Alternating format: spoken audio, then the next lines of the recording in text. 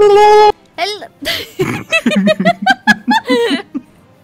Hello, and welcome to session number 41 of Outlander's Guide to Ledaria. Hi, We won! Hello. hello. Hi. Hello. No, we're not whispering. Hi. Much better. Welcome. Speak from your chest. Hello, welcome. Hello. Hello. Welcome to Hello. Outlander's Guide to Ledaria. I see you've made it in one piece. Unfortunate. Okay. Dennis is not with us, but he will join us soon. At some point mid-session. So for the time being, we're going to begin, and the summary is in the hands of Austin. We haven't decided. Sorry, Jason. I'm cool with it. Alright. We'll allow So- it. He's after Do I- that inspiration, baby. Do I need to stop the music? Yes. Okay. Oh. A silent recap. I don't. Oh, it won't be silent. Yes. Our recap begins at a bar in Simlaelan. It's run down. It's nighttime. Everyone's been a bit rowdy, but as the harmonica begins to play, everyone, of course, sits down to listen. As the bard, whom we have previously met, begins to sing a song of what happened last session. There once was a big blue frog that could talk. His name was Pontifex Vas Dalusalinok. I fought by his side in the wizard tourney. This is the story of he and me. Depressed and dejected, the professor protested and claimed he was not worthy. And when he awoke on the day that we spoke, his small friend seemed quite worried. He said that a Krelko of ruby complexion was hunting them adamantly, 'cause he just found a mask that would aid in the task of killing them and their families. Talix was sent to help Vadra on behest of her father. Azteca gave Pontifex words of wisdom, and this is what Pontifex heard. Forgo the payment if you win the tournament. Perhaps there will be a chance to save your fair prism with these wizards with you. You could get it back. Pontifex smiled and said he would, then promptly left as he put on his hood, and the tournament begins. As each man and woman is introduced, with flair and fire they enter, and Pontifex raises his wand in the sky and sends a rippling explosion through time and space, tearing the eardrums of man, woman, and child. All bleed from their ears, and they are struck with the thunder of death. And then we recovered and watched in delight as the first challenge at last begun. They went to search for a golden wolf's tooth, and after minutes they were finding none. So the great professor nobly searched in the mind of the mayor of the town, and there he found in the depths of his brain the secrets that were to be found. He went to the river and tried to drown Vadra, and found the tooth below. Round 2. And then they began the puzzle room, not knowing that it would spell doom, because instead of water that rose, vinegar pooled at the professor's toes. That's when his familiar, a small vulgar imp, threatened my very life. And with my help we made it out in time, and Pontifex drew his knife. He said he would slaughter the brat Aradova who did this cruel thing to him. And with one fell swipe he took her life, and she was never seen again. What do you mean you were there and that didn't happen? Well, I like the story better this way. Shut up. Sit down. Anyway, the wizard fights began, and one by one he killed every man until his greatest nemesis remained. A woman. He fought hard and long, he cast every spell, but in the end, Pontifex fell.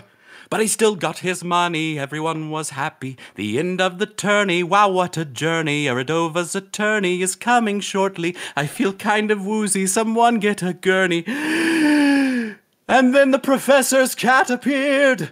Applause erupts in the crowd, I heard. And Pontifex got the final word. And now we say goodbye. Goodbye. Wow. Wow. Oh my god. Incredible. We have that on stream and recorded forever, yeah? That is... Oh, wow. Okay. That is amazing. Austin, the bard is yours now. Yes, you play him. I have all the notes. He's your character. It sure would be a shame if something were to happen to Pip in his sleep. Oh, no. Really bad, huh? Thank you for that recap. Here's your bardic inspiration. Wow. Whoa. But it's a D20 because Rowan is that powerful. Ah, the forbidden level. The forbidden level 21 bard. Yeah. Done. Wow. Well, I'm beyond impressed. Yeah. You should be. Are we By back the way, in liberal arts degrees are a sham. Are we back in the high effort part of the recaps? No! Oh, no, I'm not ready for that. Bringing them back. Is Little that did you know, Dennis? Jason, he was apologizing in advance. Make Dennis! recaps great again. Oh, Dennis, you missed it. I Dennis- hope you watched the stream. Yeah, now was not able now we to. need Austin to redo. No. Yeah. Encore, encore. It's okay. Winter will upload it for me. Yes, Right. yes, I shall. In such a Incredible. timely manner. You would believe. Hey, making a highlight on Twitch takes less time. It takes less time. It's fast. Have you uploaded the, the episode? No! where I wasn't here yet? Still. Then I'll work on it. I didn't even have the session Understand prepared YouTube takes a today while. in time. It's been like a month. I didn't even prepare today's session in time. I can't. This is too Would there have much. moved in the time it took? Ah. Oh no! I'm a You terrible. can use my catchphrase if you want. What's your catchphrase? I really should have prepared a session today, huh? Oh, I thought your I thought catchphrase that was was going to just- be no. That's my That's catchphrase. Marcus. Yeah. That's one thing.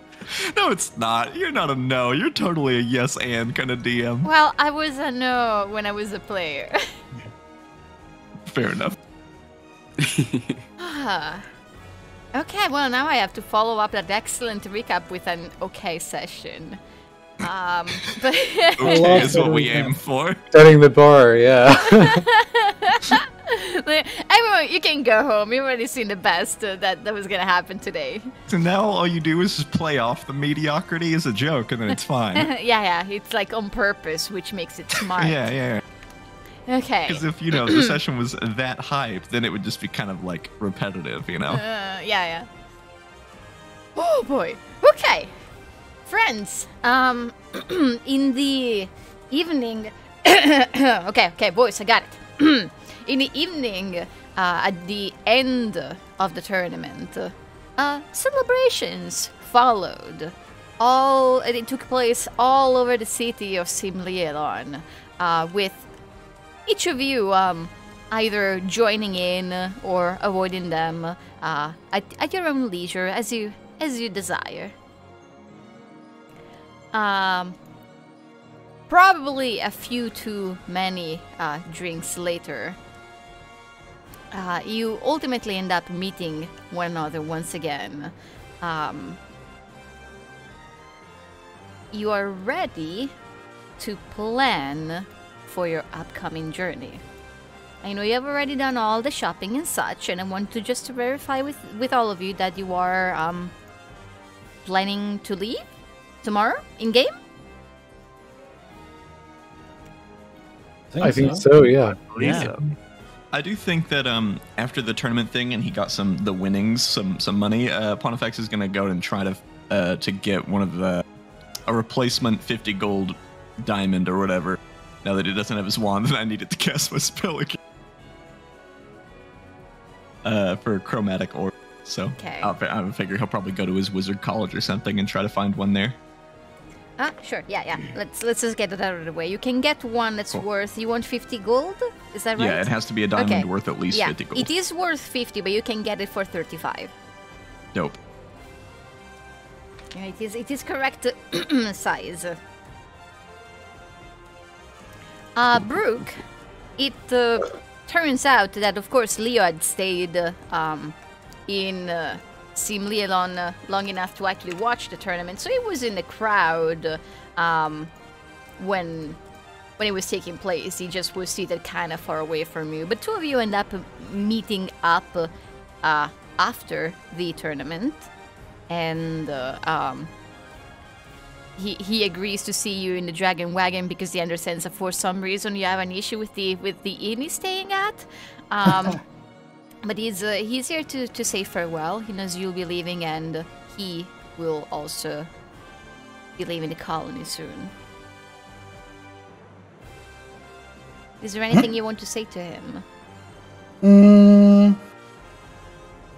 Wait, first off, Jason, did you want to ask him something?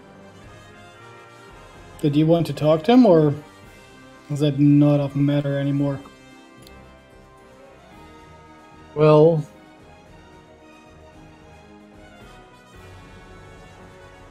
That's crap. just I me wasn't Dennis ready, asking. I wasn't thinking about this.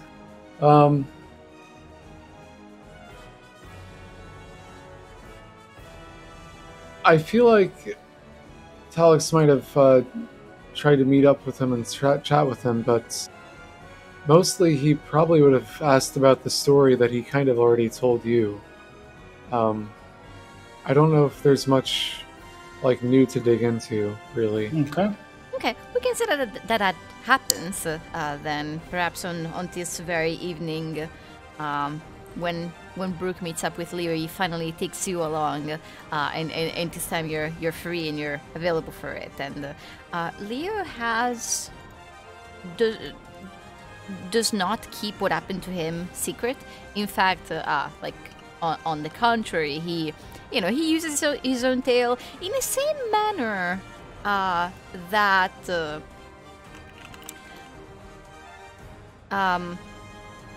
in the same manner. Crap, I forgot his name. Sorry, the Baryanthar. In the same way the Baryanthar tells of his own demise and how he saw the gods and made friends with a fairy dragon during the brief time when he was gone. Leo similarly tells the story of how his own life ended and then was returned to him as a testament to the power and generosity of the gods, of course. He's not preachy about it. He's just this calm and patient personality, and he tells his own story without making the moral explicit. He just figures it speaks for itself. So, if I remember right, he was resurrected by a cleric of the Raven, but himself is a cleric of the Snake? Mm-hmm. Yeah. He was resurrected by the woman who would afterwards go on to become the arch-cleric of the Raven. And Leo himself eventually found his own purpose serving the Snake. The god of life.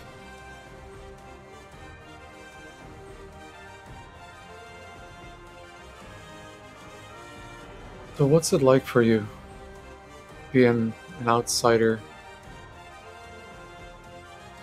Have you found a way to fit in? Me as a furbolg, you mean? Yeah. I don't need to fit in.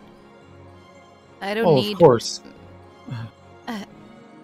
Really though, I don't desire it. I'm just here to cure diseases and help those in need.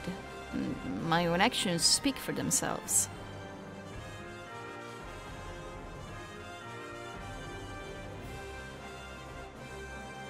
You, I have you understand it's seen- probably not what you wanted to hear, but I do try to forget all the bad things that the war caused or was caused by. I try not to think of race too much. Don't think of Jade Alliance and Moon Watch. Those are names we could do without. Have you seen the snake yourself? Seen, not quite, but I do hear his voice. At night, when I sleep. When you dream? He guides me. He gives me magic. He doesn't order me around. He manifests himself whenever I am at a loss, whenever I really need someone's guidance. And he shares his wisdom.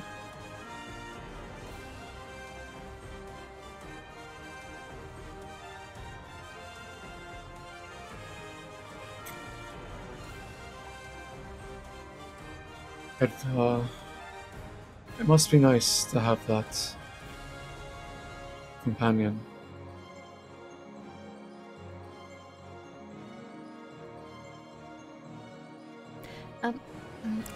Leo pauses for a moment and glances at your amulet that Alex is wearing around his neck. And he says, "Do you also aim to hear the voice of the gods?"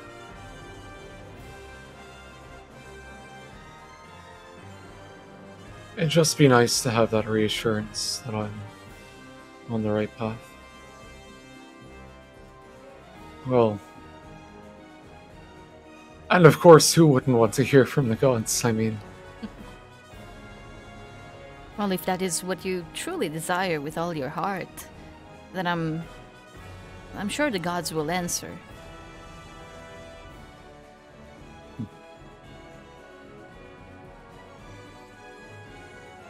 when the time is right, I suppose.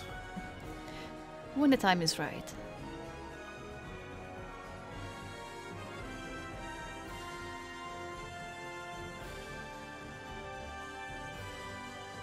Well, safe travels. I know Brooke probably has a lot to say to you right now, so Safe travels to you as well. by any chance, have you met Bari and Thar here? Do you know his whereabouts right now? Have I met him? I have not. I've seen him. Never spoken to him. Well, that's fine. I have a question to ask him. So, I'll let you get back to your business, and until we meet again.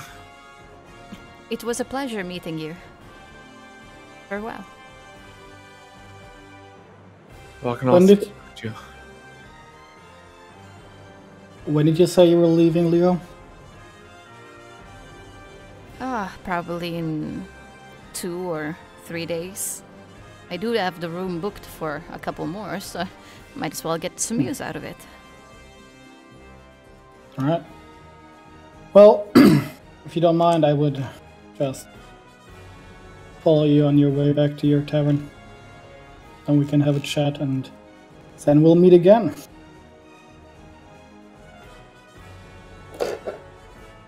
To my tavern. Are you sure? Yeah, I guess. For this one.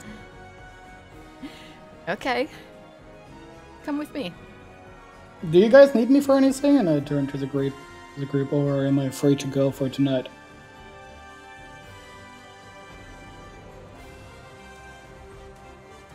You can go. Your time is short. Spend it. Alright. Don't plan anything crazy.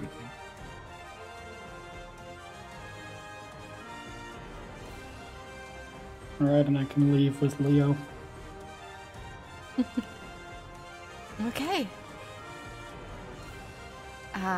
Leo's going to take you to the goat boat. I think we need. Yeah, okay, there we go. Do you mind if I come in? I do have In a my few more room. questions. Yeah. I mean, just to talk between each other. Must be important. Yeah, sure, come in. It's sorry, it's a mess. Fine. I remember how you were. So it can't be worse than then, right? I haven't gotten any better in all these years. It's okay, you weren't the only one. I mean, it's an inn. They clean up, you know, for me. That is true. And at least in the Dragon Wagon, they do that quite well. Can only recommend. But, Rook, it's more expensive.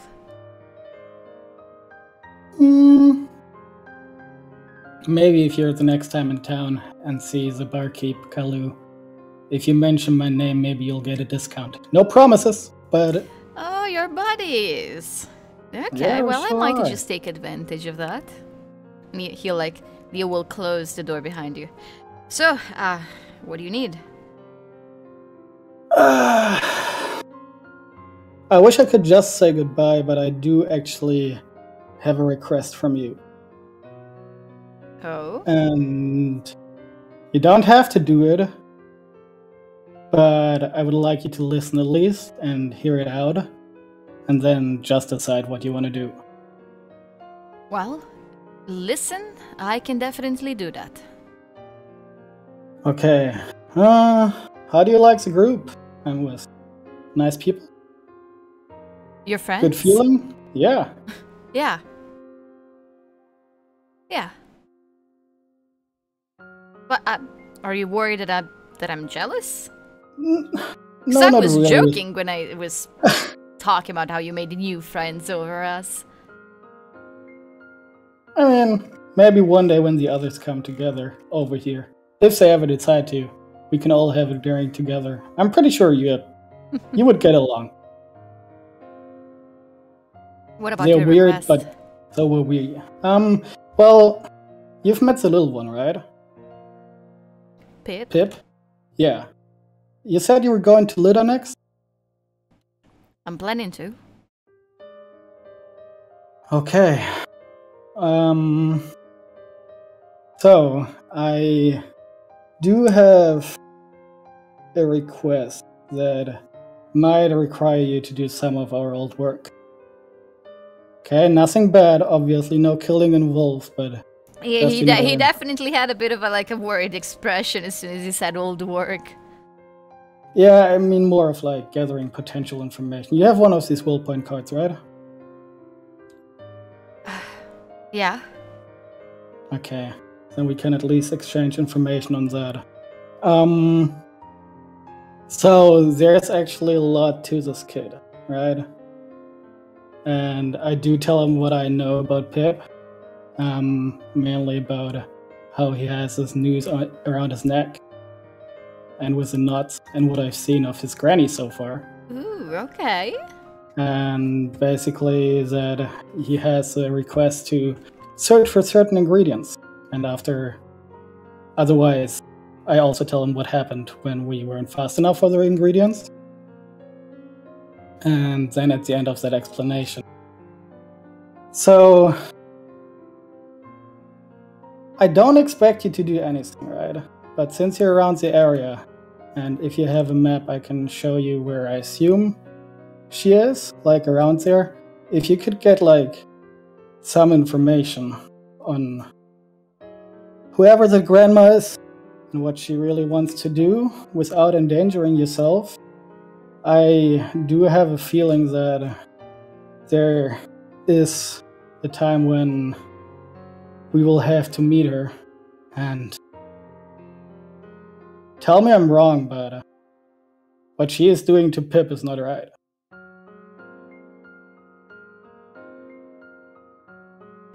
And I'm Leo- a bit scared that that could potentially escalate. Leo listens to the full story without interrupting, paying close attention, never really looking away from you as you speak. And at the end of it, he simply asks, "Is this all true? Nothing exaggerated? It's actually... it's difficult to believe." If I hadn't seen it with my own eyes, I wouldn't believe it either, but I've seen that kid nearly die because of when he tried to remove that news. Right? So, something must be true, and we gathered those ingredients and then put them in this bag, and then they disappeared, and he got like a new list. Like, that's a pretty elaborate life for like a 12-year-old. What exactly do you want me to do? Figure out who that woman is, and if you can get any informations, what could help me convince her to let us go, right? Gives these people who are good talkers like arguments, or if it comes to worse, anything that I can use to my advantage. That would help.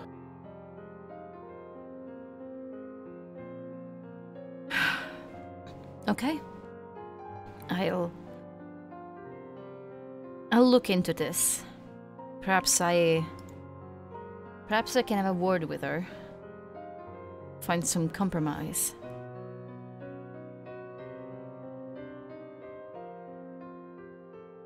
I'll let you know what I find. I don't know if you should talk to her, because someone can do all that. She seems to be really strong, and I Brooke, don't want you to get hurt either. Talking is what I do now.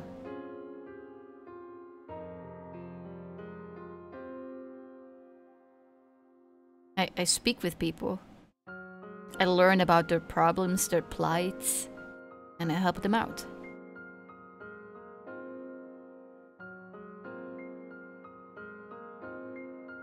Look, I'll be careful, okay? And what are these ingredients? Maybe I can hasten the process if that's what it takes. If I find any, I could send them your way. I don't know the list. That is me saying off the top of my head. But towards Leo, I haven't told any of them about this talk. I will do tell some of them, but he does like her, or at least believes that he likes her. So I'm not sure how he would take it if I told him what I just told you to do. So if you have like a way of sending me ingredients without it being like obvious that I sent someone looking for them and told them about this, sure, here's the list. And what do I name the poem? Yeah, I mean, you'd remember it. You'd remember the basics. It's been shared with the group previously. Sure. And I'll share with him the poem. Cryptic. Okay. I am not that good with figuring this stuff out. So You'll do with that what you can. Just promise me not to die again, okay? That is the first priority. I promise. Of course. Now go be with your friends. Alright. Good luck! And he stands up and gives him a big hug. He hugs you first. Alright, then I'll give in to the hug. And then he turns around, opens the door, and goes back to the inn. Mm-hmm. Okay.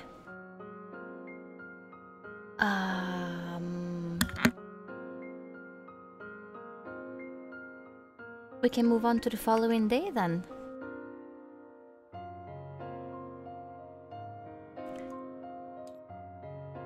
The first thing at breakfast time that awaits you is a small package that Kailu makes sure that reaches your group's hands.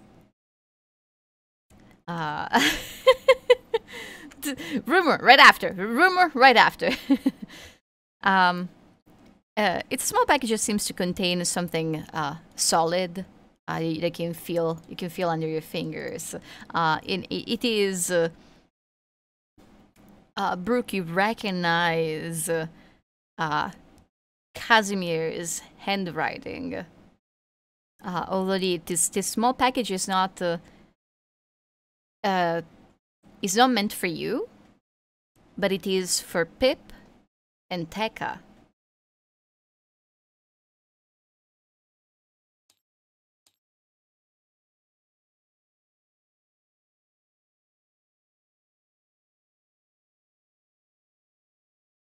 Hello? Oh, I was muted, sorry. I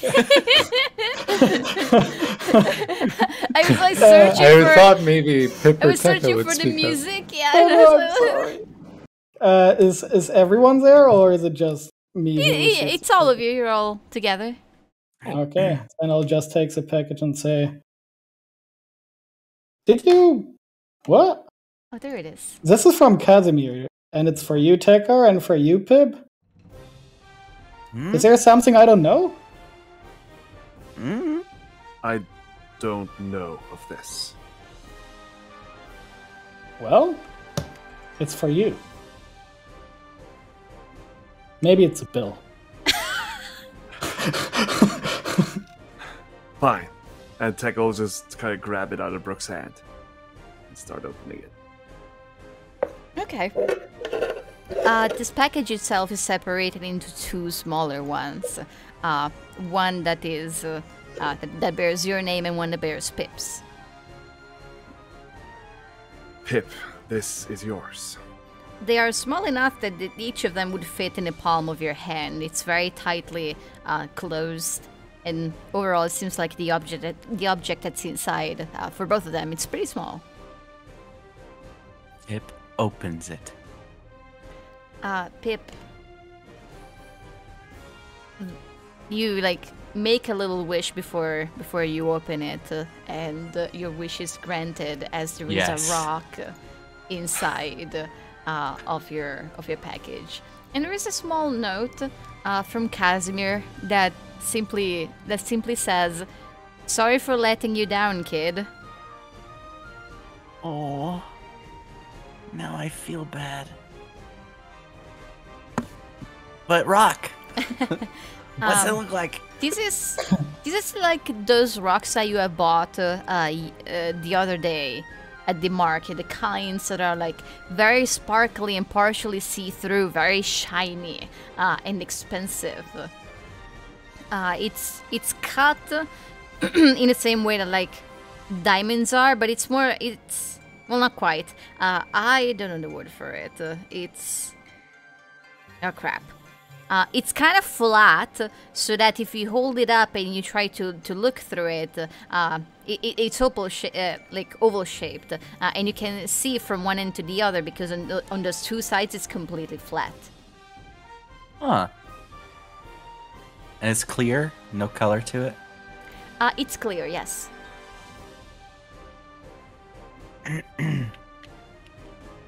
Wow.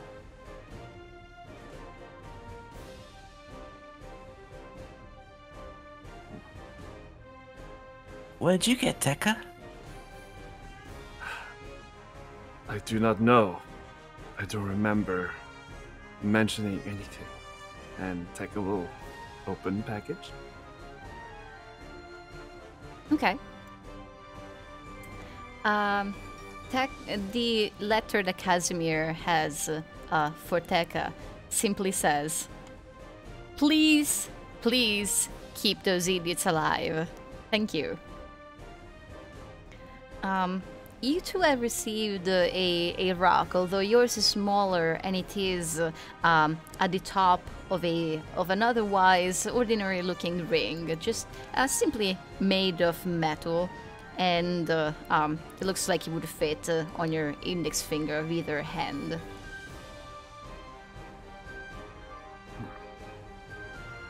I don't understand. Oh, Tekka, you got a rock too! And you got it on a carrier. Brooke, is this familiar to you? Do phantoms wear these? What is it again? It's a ring with a small gemstone on top of it.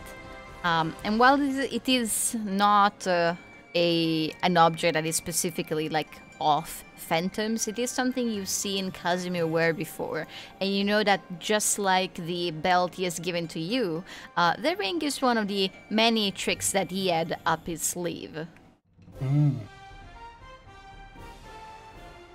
Actually, it's not phantom specific, but I've seen him wear this ring actually before, so it's something from him. You see this belt here? And I point at the belt.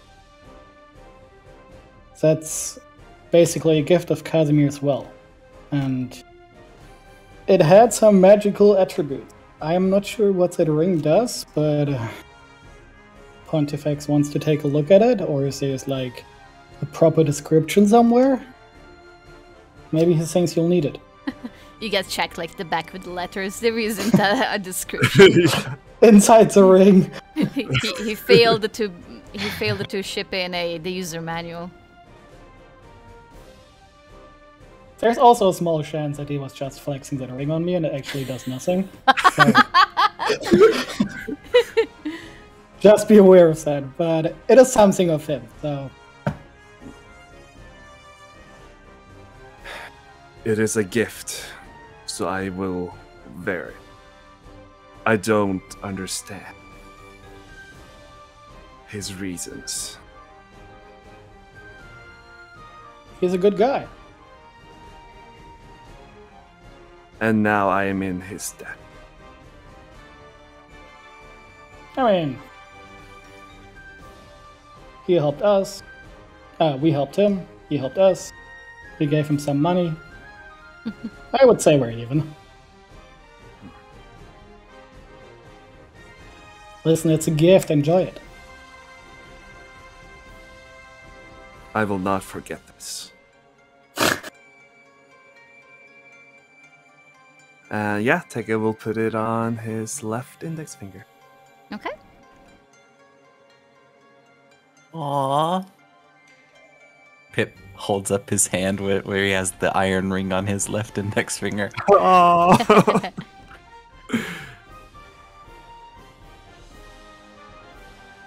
Okay. So what now? Now one of you rolls the D100. You do it. You've better luck than everyone. Oh, okay, putting pressure. Oh, never mind. I already had it loaded. Okay. So, Feel the D100 coming 14. on. so my friends, this was guaranteed because you guys were like 99 out of 100, so you were going to get something. Now this Here's a little like hype information. I have a second deck of rumor cards, and those are all new ones, and they are all cards that you might find in your journey beyond the Zasperg Peninsula. So the rumors are different, and they're more like, you know, relevant for those areas. So whatever you don't get from this, you're not going to see for a while. So shuffle it however much you'd like, and we'll see what you get. Whoa. And That is stop! some shuffling.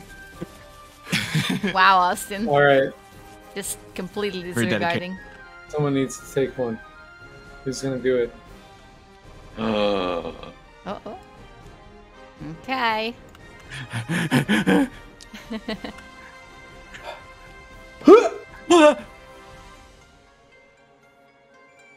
Oh! We already know why! Do we? Do we know? Or have we simply heard a different rumor? Demons.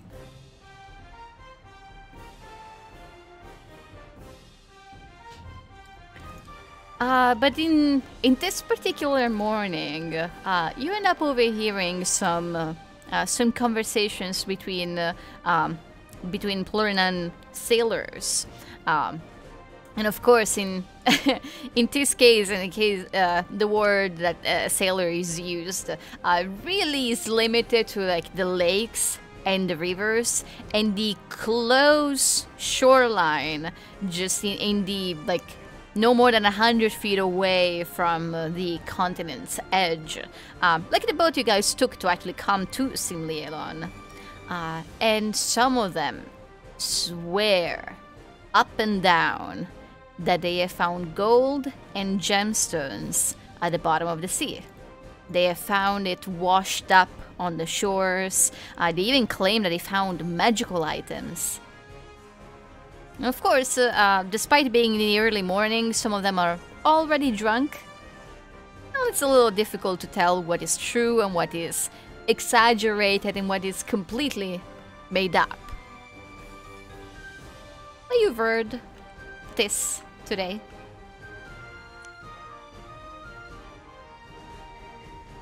What are you doing?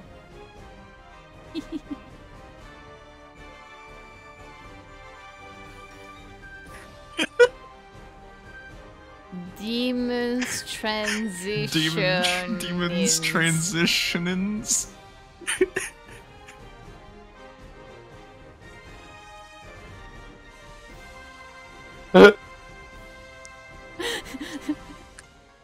This is getting concerning. Okay. Anyway. Laser mouth spray. What the heck?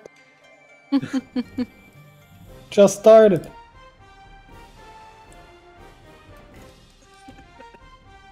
Anyway. Once you Find Vari and leave... Thor last night? Oh! Sure. Or this morning? Whatever? Yeah? Yeah, you can find him. Okay. He's around the town hall. I want to ask him about resurrections and teeth.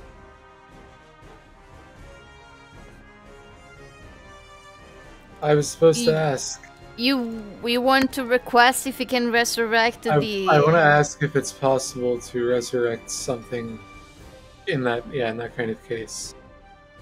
Okay. Well, How far beyond the veil he has reached? with you, being one of the heroes of Simlielon,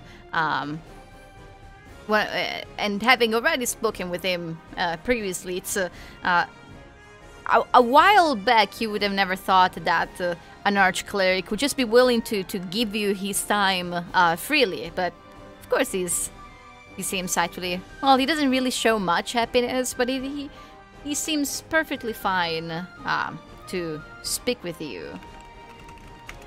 And he listens to you telling him that these rubies that you have are parts of a person, and asking whether it is possible for him to bring this person back just from these remains. He lets you know that he cannot bring someone back who has been dead for longer than 10 days. And he needs more than just these gemstones that you have. Have you ever heard of someone being brought back after such a long time? Well, there is the example of Vakanath. She was dead for centuries before she came back to us. Is that the same? The same? I do not know. But someone had to give their own life.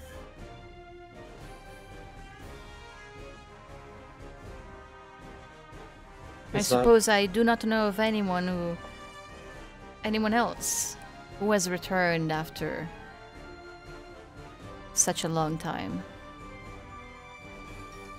I myself was only gone for perhaps a few minutes.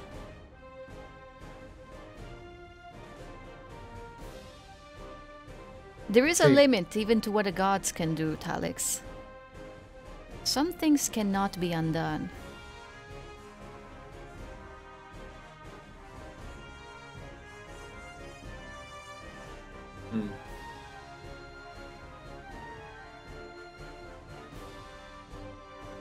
I appreciate your time, sir. I apologize for not being able to offer my assistance.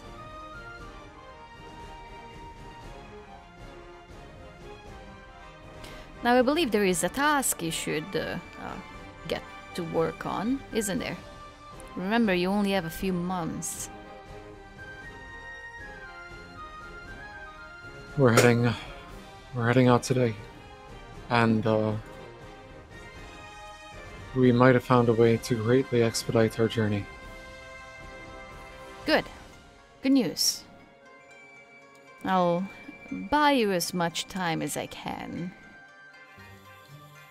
I'll write a report as soon as something new develops.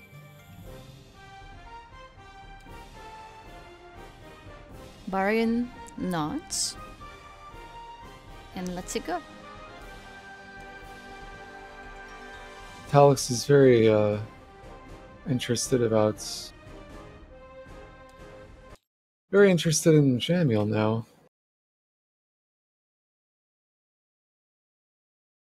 Mm-hmm. Well, anyway.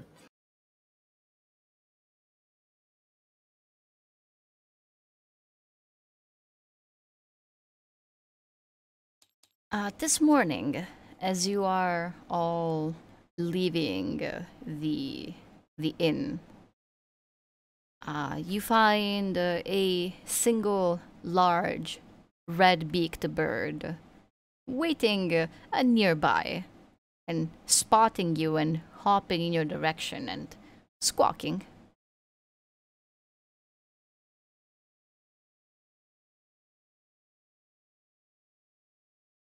Look around. Is Vajra around? Or... Well, you look around and you don't see them, but the bird seems to be hopping in place and then a little bit to the side and then turning back to look at you. He hops a bit further away and looks back again. Shall we go? Give our parting words before we make way? Seems We will prudent. not be back in a while, so let us follow. And as the group begins to follow the red beak, it takes flight, and you have to kind of jog after it. And you're led towards the fringes of the colony, where you find the Tarava, who seem to still prefer to keep to themselves and spend the days and nights right on the border of the colony, where things are more quiet and, well, they don't seem to be anywhere near as fond of taverns and inns as you guys might be. Vajra, and it's a strange sight to see this Itarava wearing robes that are clearly of Plurnan make, elven and sparkling and definitely expensive, and one size too big on her. She's holding the wand that she received yesterday, and she looks thoughtful to the point where she doesn't notice you approaching until you're almost right beside her. She looks up, and her grandfather approaches, and he greets you with a smile. She looks at him and then speaks for him and says, "Hey, how are you doing?" We're all doing well. We're about to leave town. Might be a while before you see us again. Okay. Yeah, I mean, that's fine. Everybody else is heading to Sentinel's Watch. They're going to settle in and all that.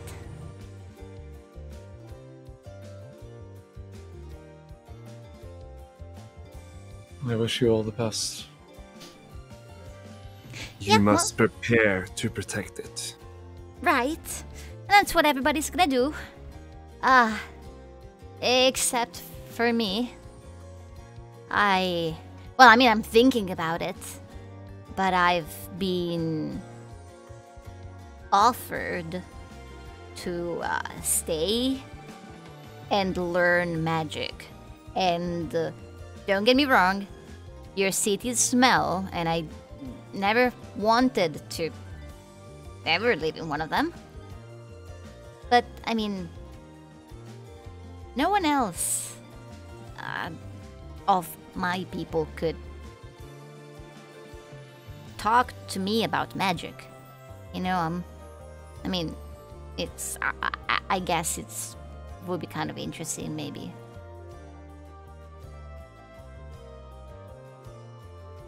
I think that's great. I think you'd have a lot to learn here, and I think they'd have a lot to learn about you as well. Well, I just wanted to say that it wasn't my idea.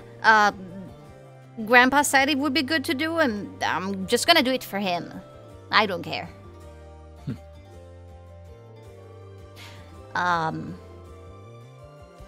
Grandpa says that he has something for you. And you see Pedrak extending a hand towards Talix, not holding out anything, but more like he wants to receive something. Vajra looks at him and then says, you took a petal, right, from one of my flowers? Yes, that's right. Give it to him. Talix will dig it out, open his big book, and surely enough, pressed between the pages will be one of the petals. Mm-hmm. Over. Pedrak takes the petal and he turns towards the other Itarava. Wordlessly, they all gather around, and Vajra is the first person who begins to sing, and everybody else follows her lead. It's a short song, and it has this very distinctive melody that kind of gets stuck in your head with ease, even though the words are, well, for anyone else, they're a little difficult to. They would be a little difficult to replicate, but Talix, we are used to their sounds, to their languages by now. And then at the end of the song, Pedrick returns the battle. And Vajra speaks for him and says, "It's yours now. Good luck." Or whatever.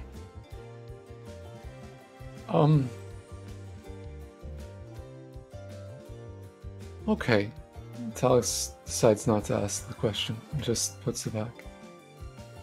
Well, and I hope... Well, I hope you can find new ways to grow here. Oh, and here, if you're going to be in a Plurnan colony, then I suppose I can give you this. My world point card.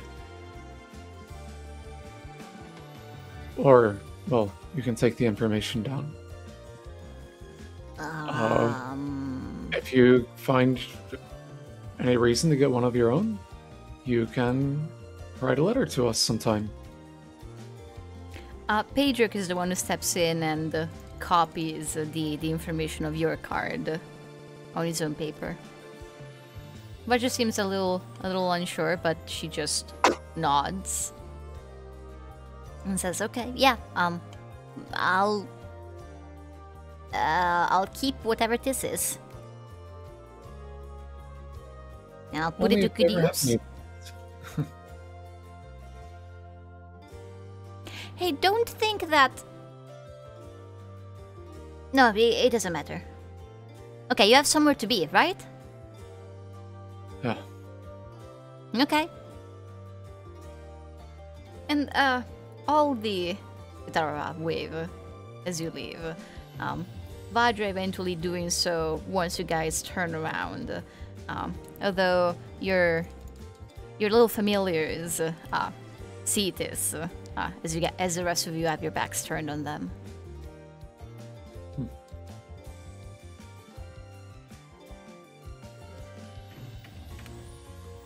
You begin to cross the city from one end to the other.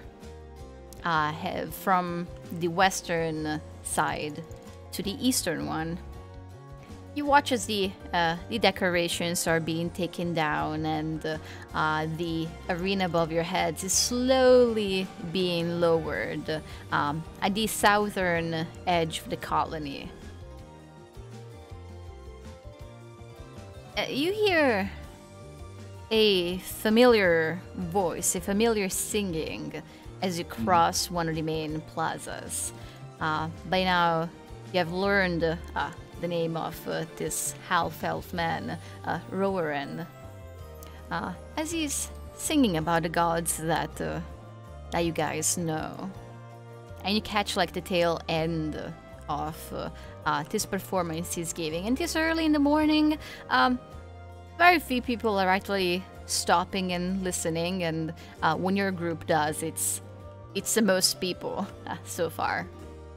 And he waves at Pontifex and Talix, who he recognizes, and then he seems to also understand who everybody else is. You guys are almost getting used to the fame at this point. It's still a little strange particularly for some of you, but he waves at you as if you're all old friends of his. We'll give him an awkward little finger twiddle wave back. Hello. Is he busking? Is he what? Is he doing this to earn money right now? Yes. Does he have like a little thing? Yes, he has a front? hat. All right. Yeah, in front of his feet. Talix will throw in a couple gold while waving enthusiastically. Nope. Thank you. Wow, these are gold pieces. Got any wow. about the fox? Well, I was about to told you I'd sing be about interested. Pontifex. I just wrote this incredible song, but... Oh, did you? Can I hear it? Yeah, I don't think Brooks ever heard you sing. Don't worry, I can wait. Hold on, let me go and get Brooke. One moment. And then we will wait until you sing.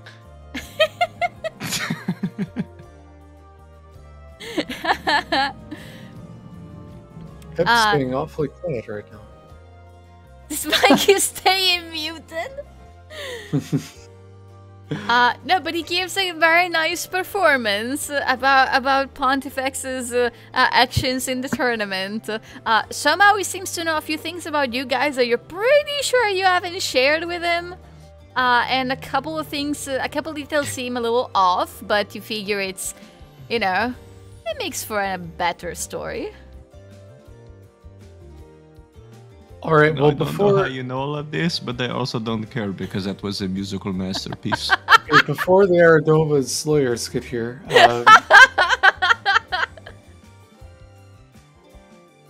Oh, don't worry about them. They've been on my case for like 40 some odd years. Speaking of the Aradovas, the They're day dead. before. Oh shoot! Yeah, they're not hearing the song. I didn't hear the pulled my song? knife and murdered all of them. Oh man. Pip made the doll in her form and wanted to know what her greatest phobia was. Oh yeah. Is that something you've done that you want to get now? You don't have to give it to me now. No, I but mean- that I is mean, something sorry. that Pip has done. You're doing okay. Yeah. I can tell you what you have found out about Shalira Aradova's greatest phobia. She is terrified of small spaces.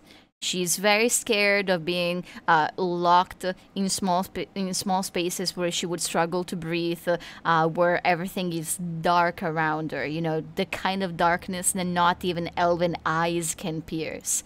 And above all else, she has this deep, deep fear of being buried alive. Excellent. Cool. So that's good. When Squeak followed her home last night, Squeak followed her home? absolutely. Okay. No. He buried her alive. She's dead. No, Pip would just share that information with Pontifex about what her greatest fear is. And also, like, right before bed, Pip would prick the doll with a needle and then go to sleep. Which does... A d6 of psychic damage. Oh! She's a Sucking commoner. my She's brain. dead. No, just Oh, kidding. shoot. No. Do I Slow roll or prick. do you roll? Hit. Dead. Oh oh shit! shit. That prick had some malice. Better get out of there before your lawyer is find you. Yeah, that's it. Okay. With It's like the right before bed. with the great success of his story, which is like of his song, Rowan will take Talix's request, and he will play on his lute, and rather than sing a song, he will tell a story. Huh? The cunning fox had tried for centuries to make his way to the top of the great tree Vakanath. He had heard wonderful tales of a fruit that supposedly grew on one of the tallest branches, and according to the rumors, whoever would find and taste the fruit would be granted all the knowledge of the world. The fox, much smaller and weaker than most animals that lived in Vakanath's branches, knew that the only way to gain their respect was to find this fruit, but he had made little progress so far on his own. So one day, he decided to ask for assistance. He approached the mighty wyvern without any fear in his heart, despite the difference in size between the two. "Wyvern, wyvern," the fox called. "I need your help. Your wings could take us both to the tallest branches of Vakanath, and once there we could split up and search for the fruit. Then we'll each have a bite, and we'll both learn everything that we desire to know." The wyvern chose to assist the fox, who climbed on his back and held on tight. The two of them spent more years making their way upward through Vakanath's branches, encountering many enemies and dangers along the way, but eventually they made their way out of the tree and landed at the very top. There they split up to search for the fruit, and the fox found it first. The wyvern eventually realized that both the fox and the fruit were gone, and that his friend had decided not to share the reward. The fox had betrayed him. Many days later, the wyvern was once again approached by the fox. "Wyvern, wyvern," the fox called, "I need your help. I now know everything there is to know, and only now do I realize a truth I used to be blind to. In all the thousands of years I have been alive, I was only ever happy during the time spent with you. I cherish all the memories we have made together. That time you protected me from the lion's fangs, that day we spent playing with the opossum, the dreams I dreamt knowing I slept safely under your wings. I offer you the knowledge you seek. How to make fire that can melt the strongest of metals, how to deliver with your tail a poison deadliest than a viper's, how to clad yourself in armor like the greatest of humanoid generals, so that even the fiercest of dragons will fear and respect you. In return, I ask for you to stay by my side until the end of time." The wyvern thought about the fox's proposition, and eventually he answered, "Fox, although you may now know everything, you understand very little. Friendship is not something that can be bargained for. It is never taken, but only freely given. You will teach me how to make the hottest of fires, how to poison my enemies, and how to protect my weak spots, not because of what I offer in return, but because you had promised me I'd learn everything I desire to know, and you still need to keep your word. And afterwards, I will give you my friendship, not as a prize, but freely and willingly given, because I, too, cherish the time we shared together. I do not regret being bitten and clawed in your place. I was happy to make new friends alongside you, and I found purpose when I shielded you from the rain. Because that is what friendship is, and I will gladly teach you this one thing that you still do not know." To this day, the wyvern and the fox are still inseparable friends, and prayers directed at one of them may sometimes be answered by the other.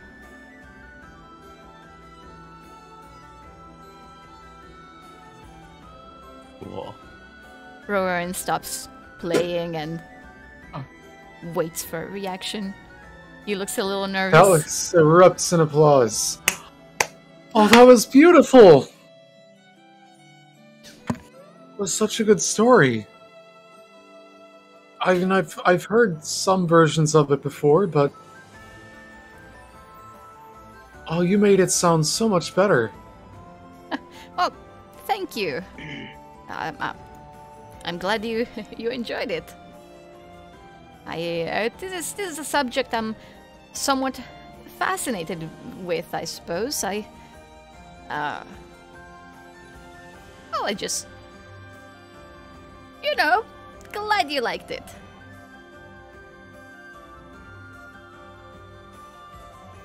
You guys look like you're leaving, aren't you?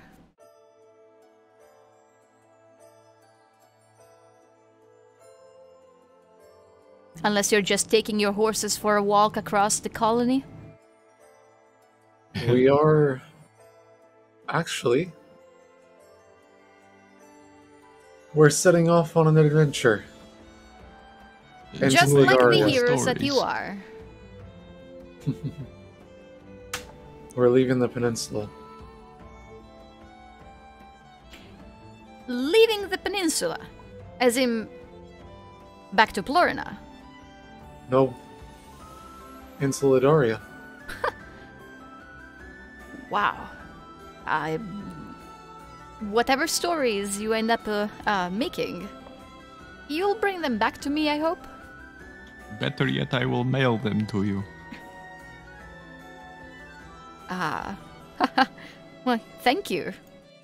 Here's my world point information, if you really do plan to do that.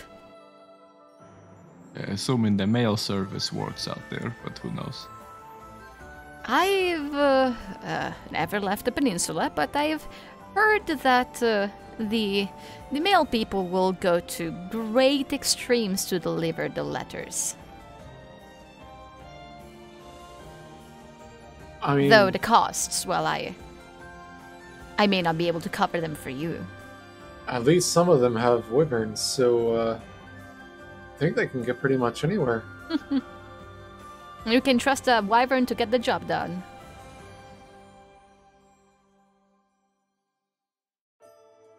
Speaking of getting your job done, that reminds me of a story. And you'll begin to sing another tale. That seems to be like his way of saying farewell.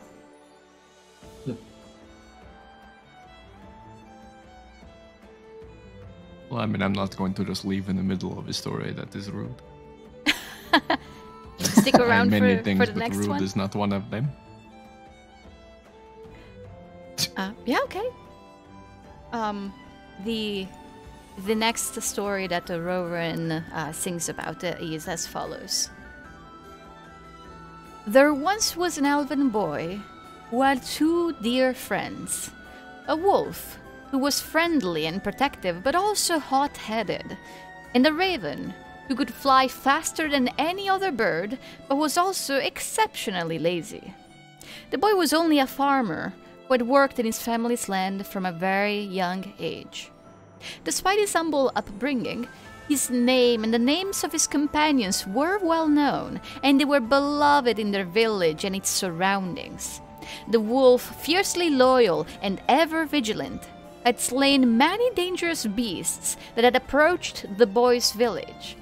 And even the lazy raven had saved lives by fetching doctors across great distances or bringing lost children back to their families.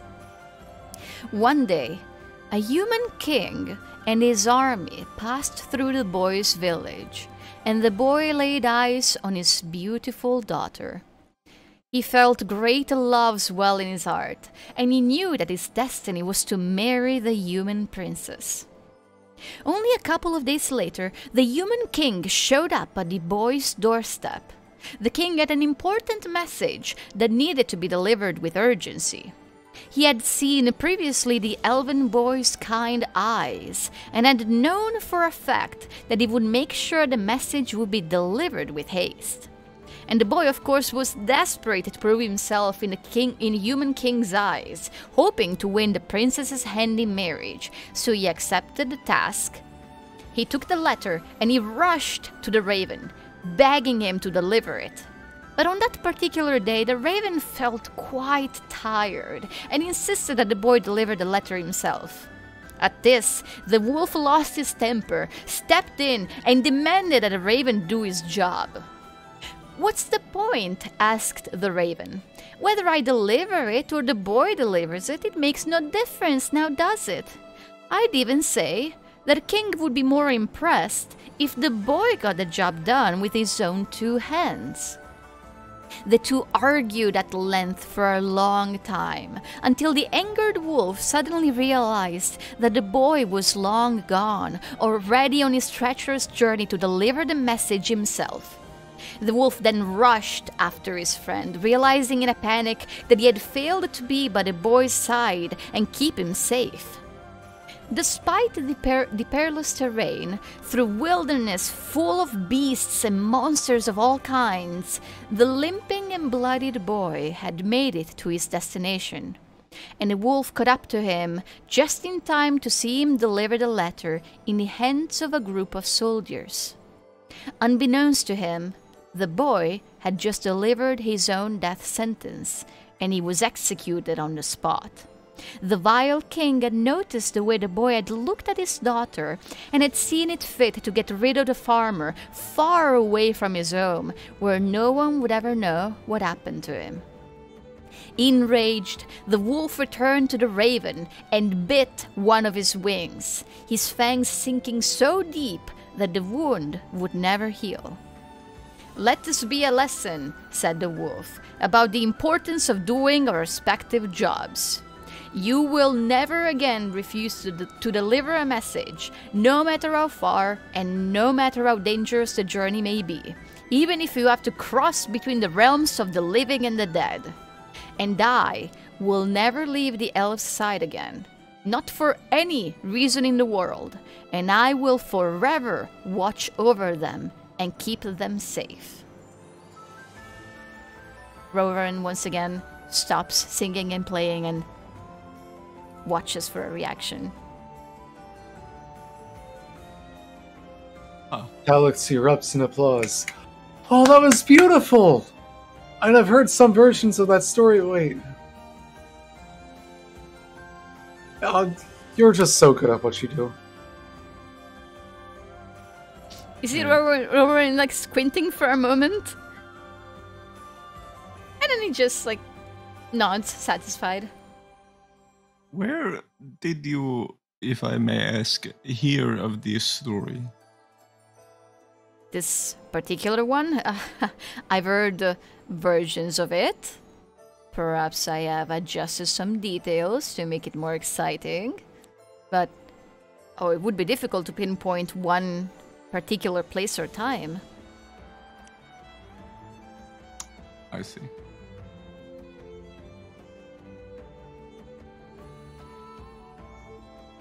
Okay. Now, don't Never let me mind, keep I you. suppose. Right, we do have a bit of a journey to make, yes.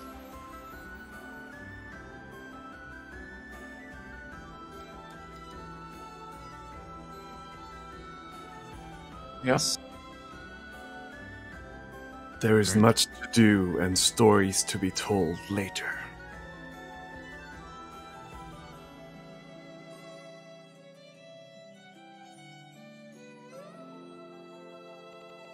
Great, then it was nice meeting you again. And as I said, I will send you the world point information, or the information we find through world point, of course. It was nice surviving with you. Please don't burn off my face again. Oh, did I do that?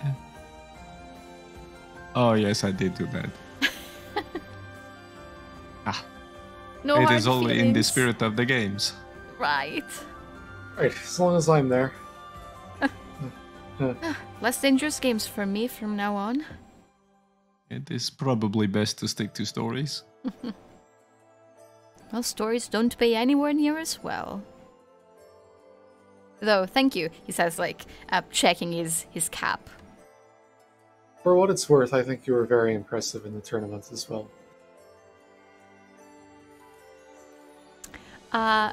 Rowan leans forward a little bit like he's about to share some deep secret, and he whispers, "Well, I kind of think the whole thing was rigged."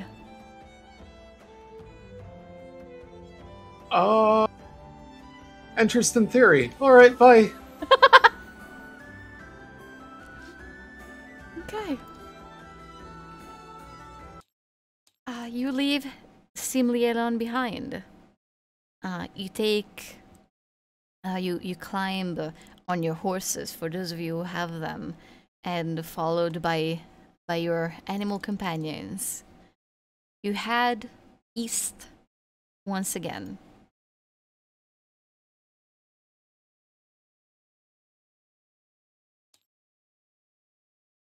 And Pontifex is just happily riding on the back of his horse, and he's like messing around with the cat.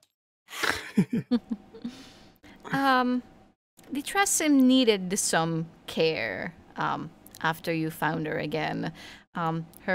She had a lot of well, she was in a bad shape, and it took a lot of care to get her back in full health, clean, removing all the thorns and branches and all the mud that was on her. That was something that you did like last night and this morning.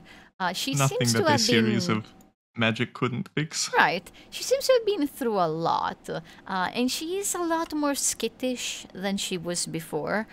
She's staying close to you, but also whenever you touch her, she usually flinches, but then she leans into your baby. hand. How What? are you, honey? Oh. Oh, sorry. Oh, crap, I'm not muted. Oh, he's talking to Squeak. That was funny. But actually, I think I might prefer this new. You've built some character. You have some experiences. You're not so lofty. A little bit of suffering does most people some good. But you are in a better place now, as am I. You sense some frustration coming from her. It's clear that she would have rather not have gone through that.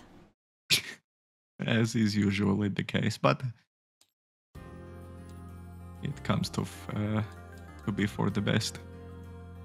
And he's like holding the cat up in the air, like arms hooked under her, like armpits, I guess, and just like kind of like swinging her little paws around, like kind of operating her like a puppet because he can.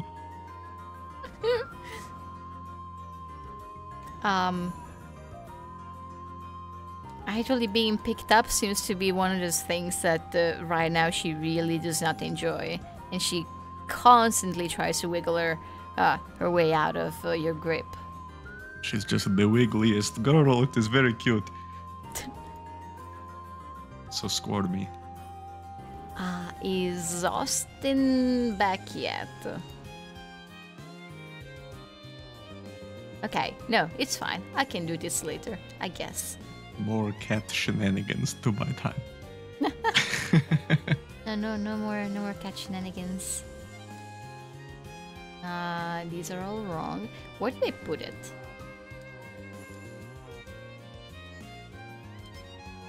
Oh, there it is. Okay.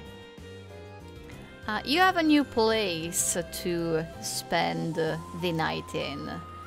Every time that is needed, every time the sun sets, Talix is able to bring to life some of the many rooms that his father's tower offers.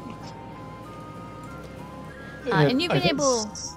Someone requested the game room last time, right? Yeah, in the... What else was requested? In the days that...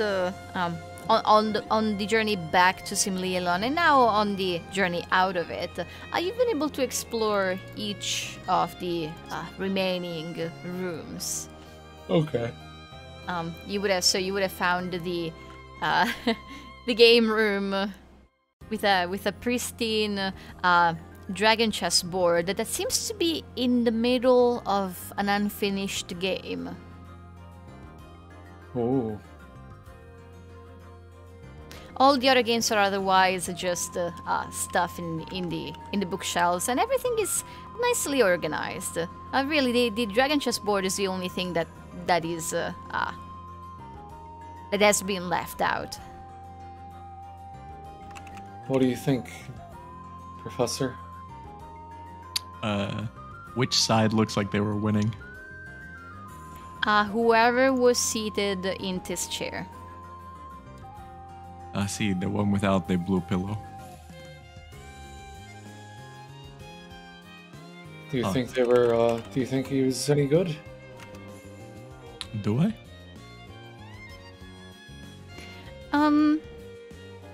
Well, so looking, Analyzing I mean, positions yeah, and looking stuff. at the position, you can tell like the game is like in progress, and it is right in the middle, which is the most complex that the game can get. They're out of like any opening theory and just deep into a part of the game where most of the pieces are still in place. Like most of them haven't been captured, I mean, yet. It is definitely a high-level match that's taking place here. And it's not that one side is crushing the other, but you feel like one has a slight advantage.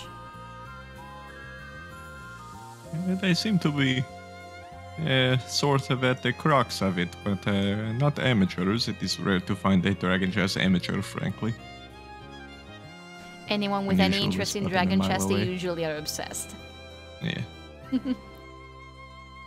I mean, not that I am. It is a simple, childish board game, but I'm just kidding. It is a masterful piece of intellectual exercising. But they seem like they know what they're doing. I am curious. If this belonged to Aaron before, then who sat opposite of him, and why was the game not finished? Well, do you think it could have been Jamiel if they traveled together? Or maybe even your... Well, you know.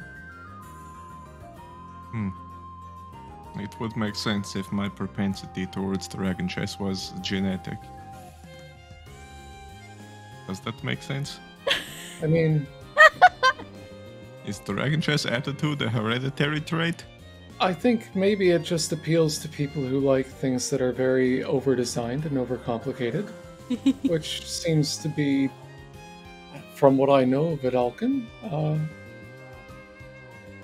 in their wheelhouse. I mean, if we're being frank, I have a couple of house rulings to make dragon chess a little more in-depth. Yes, it really needed some more mechanics. There's just a lot of, lack of C. So I had to add a fourth board. But I think Pontifex is gonna jot down the positions of each piece. One page is one side and the other page is the other, and it's this piece at square D2A, depending on board or whatever. Just write down positions of everything to record the game. Of course, the proper way of writing down. Yeah, and then he's going to just out of a sense of he can't help himself. The blue pillow side, he's going to make a move. He's going to move one of the pieces that's to try to make a play. He's going to start he's going to take a strategic turn as if he was them. That would be the side of the black pieces. Perfect. He will move the black piece. Yeah. Somewhere. Are you making the best move that you can think of? Yeah, he's basically trying if to I was in help. this position. Okay. Just do me a roll for with your, with your special proficiency of dragon chess. I do. I may or may not have used my racial bonus thing on dragon chess.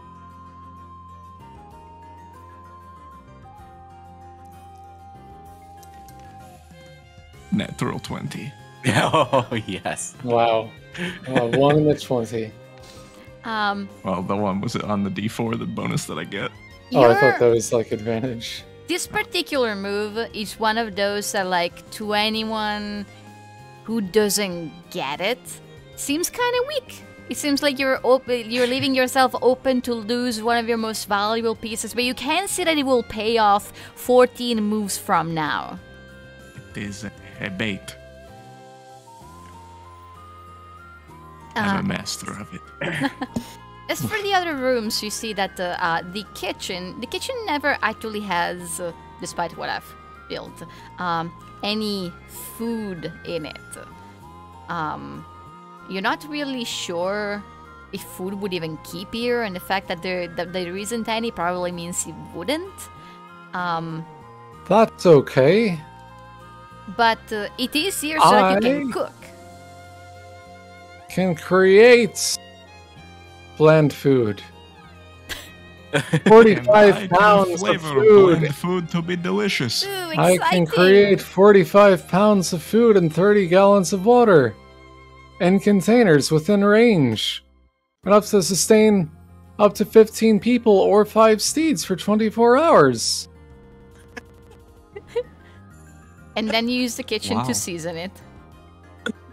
Well, I have prestidigitation. I can simply season it to be whatever I want. Wow. It is. Yeah, there is feel like the magical kitchen won't get a solutions lot of to most views. problems. The empty room is empty for the most part. It has a few crates, some wood. It looks like it was half used to just store a few things in it that couldn't go anywhere else. Also, small correction: the kitchen actually does have. It has things like flour. Some things that will keep. I see. And it can and some never spices, leave. luckily. Oh my god. Wait. If the flour was in the tower and we bake bread and eat it, what happens when we leave the tower? You're suddenly very hungry again. Well, but what about the food that's already been absorbed and like turned into our cells? You lose like some molecules of skin. Seems like you've eaten fairy food without asking permission.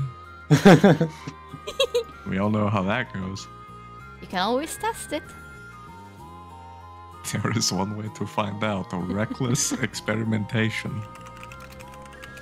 Then there is the topmost floor, the observatory, and you find some notes in Arin's handwriting.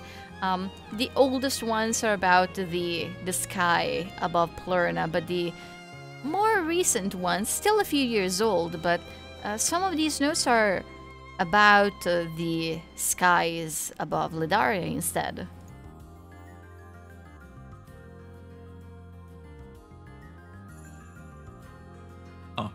It what also sorts has of things was he following?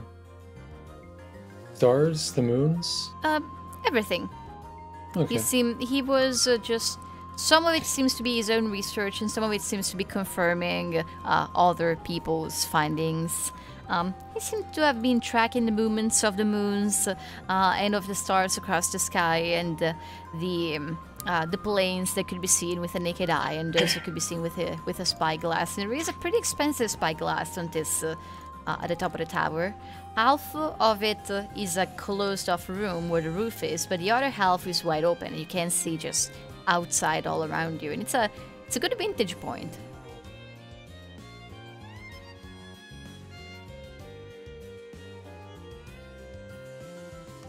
Tell us to take a look through just to see. I don't think it's not likely he's had a chance to look through a telescope before. Definitely not. You've heard how expensive this kind of equipment can be. Wait, I can't see anything. What's the point of this? What do you mean you Pontifex can't- removes yeah. the cap from the other side.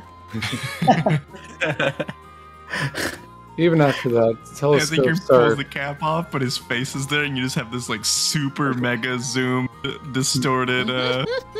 Actually, we have a picture of it It's up on a the wall. picture, near the yeah. window. Nah. But it's just his eyeball. It's just like a candid upshot of his nose. You can count the nostrils. There are Ew. two.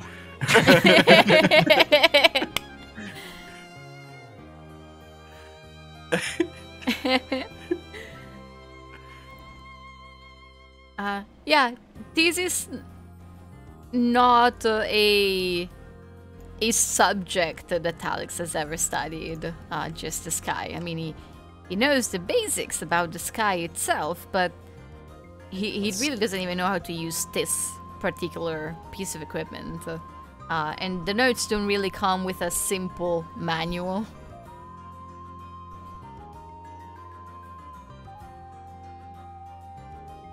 It's during this downtime that some of you become aware of some of your new items' properties. Starting with Talix, Oh, I will put a certain petal in your inventory. It is in your equipment section. So they're not just using it to track us? What? Why would you suggest something like that? Oh, is that what they're doing? How What? paranoid. No, what? Crazy. I mean, I thought maybe you were just doing like a play on Talix's flower petal thing, but like bigger. You'll find on your card sheet now the Follette I think I petal. have to refresh.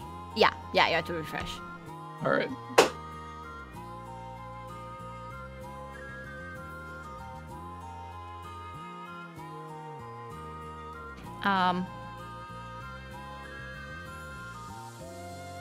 Can I read it out loud? Is that okay? Okay. I thought maybe we were just gonna move on to the next person. I figured that it would be nice. You can, yeah, read it out loud. Okay. This petal is as long as your forearm and does not decay. To unlock its powers, a creature must hold the petal at the end of a long rest and sing a specific set of notes. Afterwards, the petal's magic remains active for that creature and that creature only. If a different creature obtains the benefits of the petal, the effect on the previous creature ends. The petal grants you access to the spell's Nature's Resilience, which is added to your class's spell list and may be prepared and cast normally. Nature's Resilience. Is it in my thing right now? Is that, or do I have to?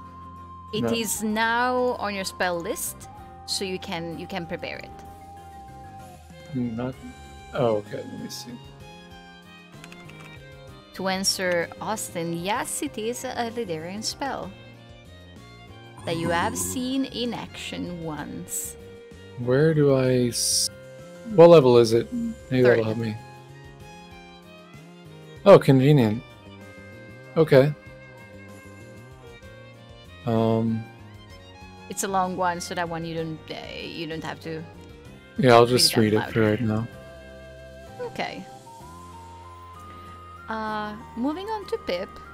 You've been looking through this particular rock for a while. It makes everything look a tiny bit distorted, but it's kind of fun, especially when you hold it up to someone's face. Makes their chin really wide. And the more time you spent with it, the more you started to catch glimpses of something else through this rock. And you've been just, at this point, kind of like a detective holding a magnifying lens. You've just been walking all over, just holding up this thing to anything you can see. And you've been noticing small differences in the world around you whenever you look around. And the more you've been paying attention, the bigger these differences looked. And you could even see greater changes in the environment around you. It seems like whatever you're seeing is not actually what is around you, but it's as if you're glimpsing into a different, though somewhat similar world. What? I will add the item to your inventory.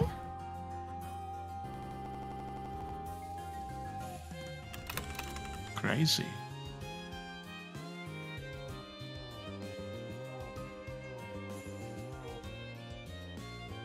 And it's there. Yours requires attunement. What? Hey guys, I can make plants grow like she did in the Colosseum. And Casimir gave him this? Mm-hmm. After all Pip had done to him. Imagine what he would have had if you didn't do this to him. I hope that was a lesson to you. Like maybe another wand, you little shit. I think No, just Pip kidding. is just like, I mean, he's running all throughout the tower, just looking at things through this gym, and then he's like, he starts going through his backpack and taking out everything there and looking at different stuff, and he takes the snow globe out and gives it a shake and peers through the gym. Okay, the snow globe doesn't look any different in the sense that it doesn't look like anything. You don't see the snow globe through the gem. But then again, you also don't see... you actually don't see your companions either. Now that you've gotten like a good grasp of the gem, whenever you look around, the tower is there, but your friends aren't. What? What? Squeak, look through this. Do you see me? Do I see Squeak? Everything that Squeak sees through it is exactly as he sees it without the gem. You seem to be the only one who sees anything different through it. Huh. Because you're attuned to it. Right. There's nothing special going on. Cool. Okay, which brings us to Tekka. How do I put this?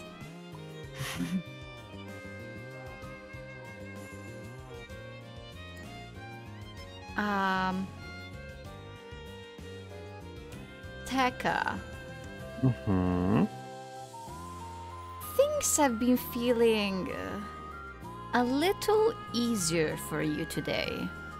On today's journey, you always found yourself slightly ahead of everyone else. Whenever they were trudging through tall grass, you would just easily walk right through it.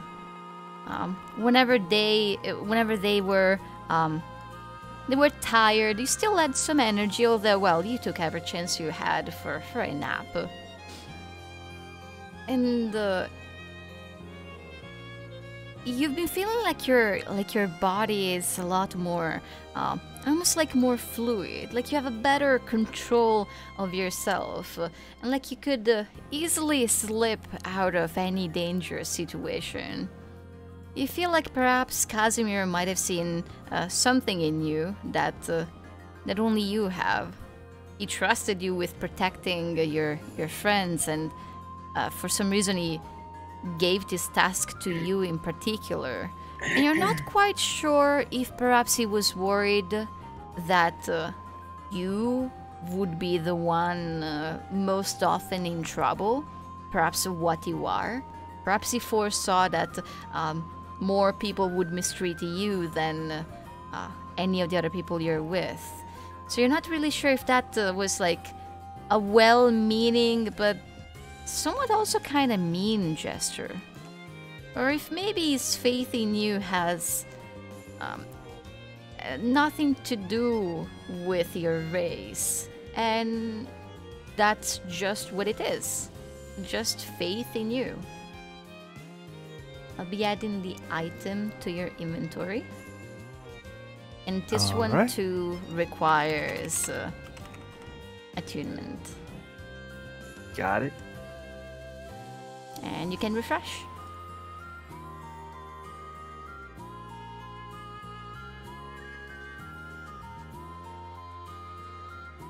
There we are. Okay. While you wear this ring, difficult terrain does not cost extra movement. Also, magic cannot reduce your speed or cause you to be paralyzed or restrained. Freedom of movement. Mm-hmm. Awesome. Did I have read mine? If you want to. Okay. Well, everyone else did, so I figure I should. This gem has 3 charges. As an action, you can speak the gem's command word, ? And expend 1 charge. For the next 10 minutes, you have true sight out to 120 feet when you peer through the gem. Regains charges daily at dawn. Awesome. Command word ? Does it have You one? can make it up. Oh, snap. I'll have fun with That's that. the command word. It's Oh, locked in. snap.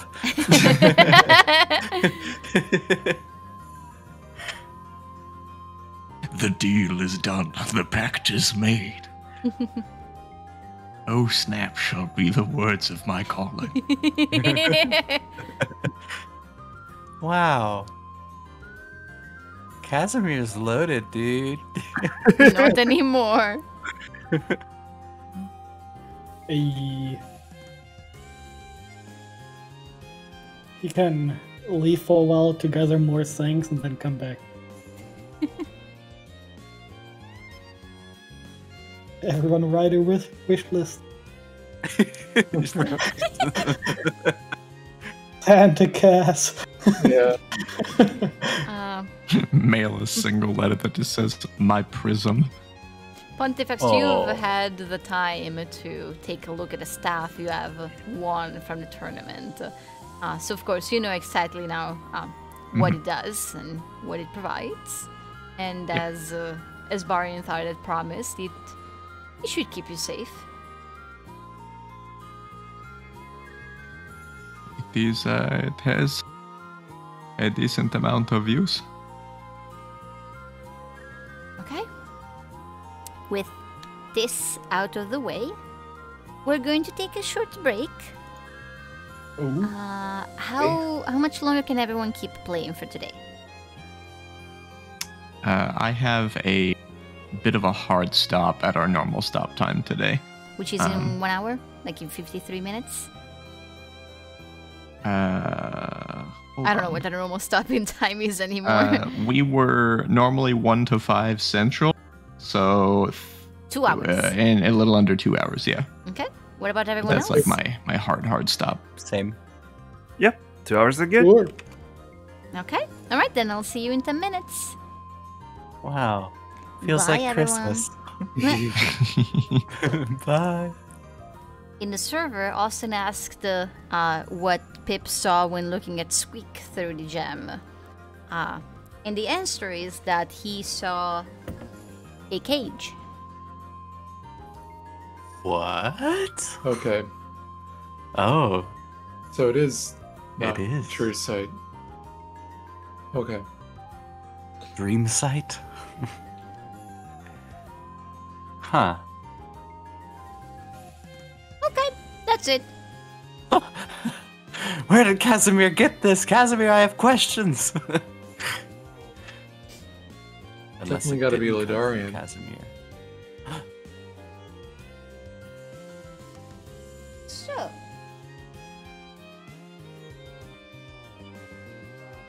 Oh my gosh. Okay, Pumpkin. Alright, fine. You can be on my lap.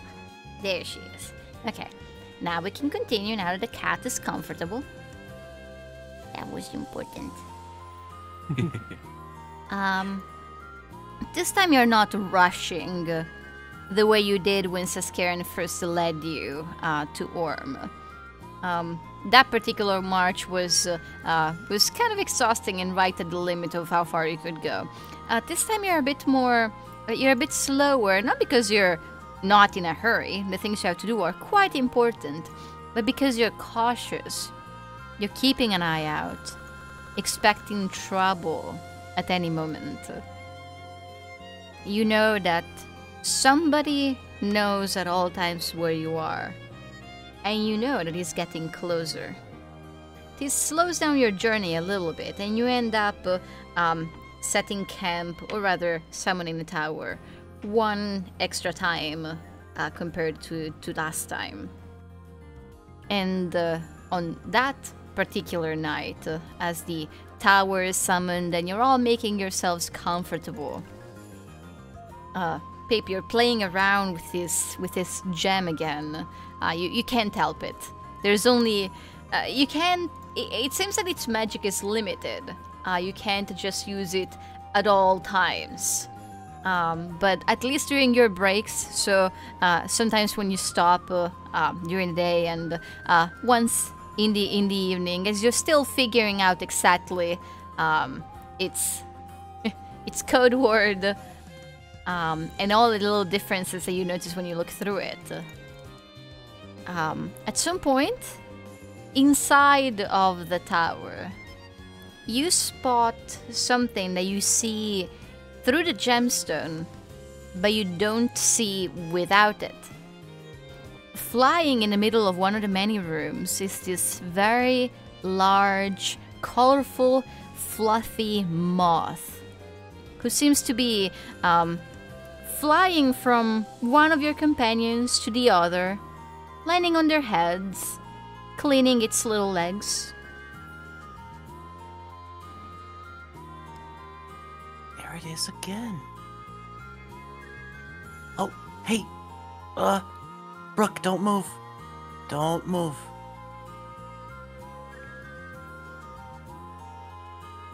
Pip is going to get very, very close and try and touch the moth. Your hand goes right through it. Huh?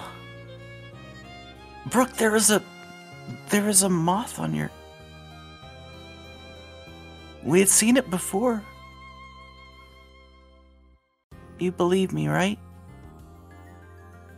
Brooke, are you even listening to me? I'm muted again!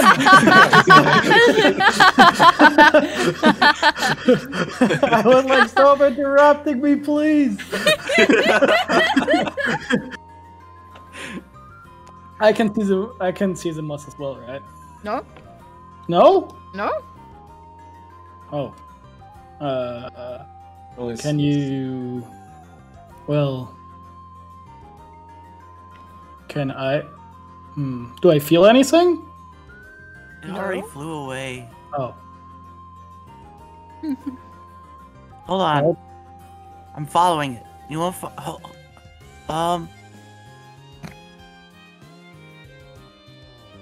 Dega,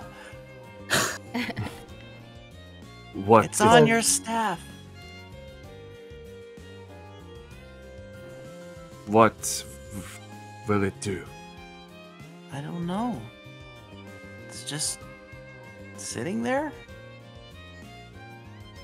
It is not harming us. It can stay. Huh. Just make sure to warn us in case the floor turns into sand and sucks us in again. I mean, the only other time I saw something like this was in a dream. So, am I looking into dreams? Your connection with dreams is important, Pip. You are fortunate.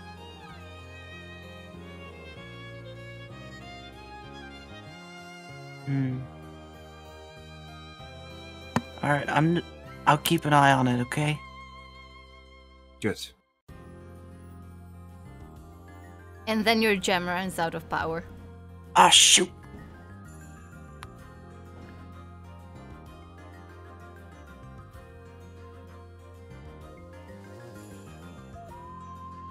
So in the tower, is anyone present when we arrive?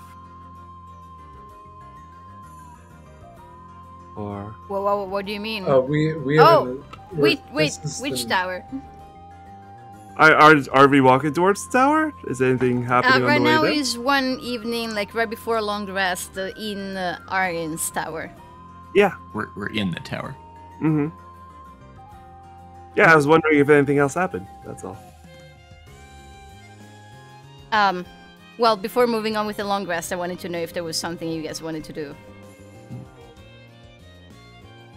I think after Pip's gem runs out of juice and he's not able to look through it anymore, he'd try and find some other things to occupy his time. So, what rooms are up right now? Have we decided? Go ahead and pick, Jason. Oh, so you pick again. Sorry. Okay. Let me just roll for it. Wait, I can't really. Whatever. Let's do kitchen, sauna, office, I guess. Okay, that actually works out pretty well because Pip would have wanted to look at that herbalism book that Aaron had and like take it to the kitchen if Talix let him, and he would get out like a mortar and pestle and he chants some words over it until the mortar's legs actually extend a little bit and begin tapping on the counter and moving by itself. This is Pip's tiny servant. And the mortar and pestle servant is going to help as Pips tries to figure out some recipes. Okay. Let me bring up the book. What were the rules on learning new recipes? When I come across a new recipe, add it to recipes known, learning a new recipe, yada yada. I can learn recipes based on time spent, and there's a cost to it as well. So I think Pip would just, start trying to learn some common recipes. I think Talix has been spending the night studying Bouvin's dictionary. Also, since I always forget about it. I'll just mention that. We're still taking watches, right? Yeah. Okay. Just during watch or before, between the time whenever we set up or go to bed. Am I crazy, or do we have only one recipe for common recipes? Oh wait, there's another page. Okay, there it is. On the right column. Got spreadsheets. Okay. You have the money? Yeah, most of them. Yeah, I do. Okay, that's 1, 2, 3, 4, 5, 6. All these recipes, all the common ones, are available for Pip to learn. So you just need to spend the time and the money. Usually you guys only open up this tower for long resting, so you can count like 2 hours per day of work towards learning a new one. Is that reasonable? That makes sense. So that's like 2 out of 8 hours. Yeah. Work days like 8 hours. Hmm. Cool.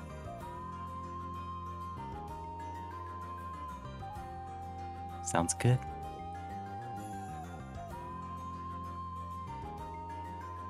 Okay.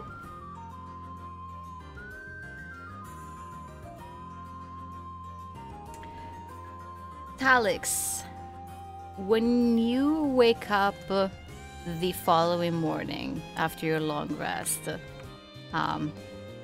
you glance immediately at your companions, wondering if anything happened during the night that you don't remember. But nobody's freaking out. Wait, why do I think that? What? Because the last time we slept in here, the floor turned into sand. The last Nearly we've been killed sleeping us. here every night. I meant well, because in the the moth was around, but I guess you guys were not worried about that. Oh, okay. Well, I did tell Pip to warn us in case he's... Man, nobody was it's worried fine. about anything and nothing happened, so it's all good. Jeez.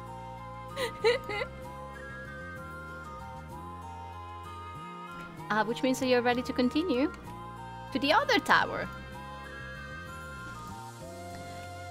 Let me build this back up.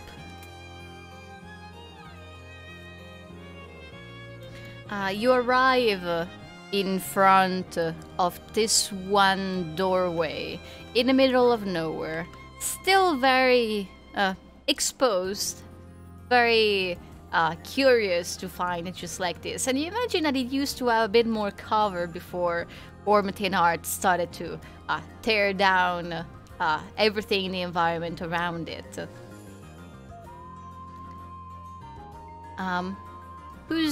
Who's knocking on it?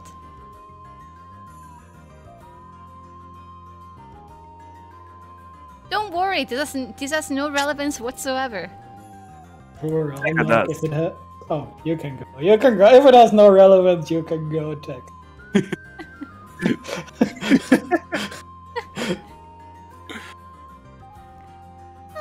Okay. Yeah, you just knock on the door and there is no reply. The raven that was sitting on top of the door frame, the metallic one, is still there and just tilts its head to the side a little bit.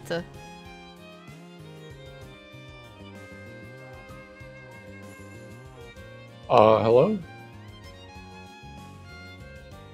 You say hello to the mechanical raven, but there isn't any acknowledgement. Tekka will push the door. Tekka, you put your hand on the handle, and as soon as you lower it, I need everyone to roll a dexterity. No, a strength saving throw. Nice. Let's go! Wait, not let's go. I'm better at it. Oh, my favorite. Yes, me too. Oh!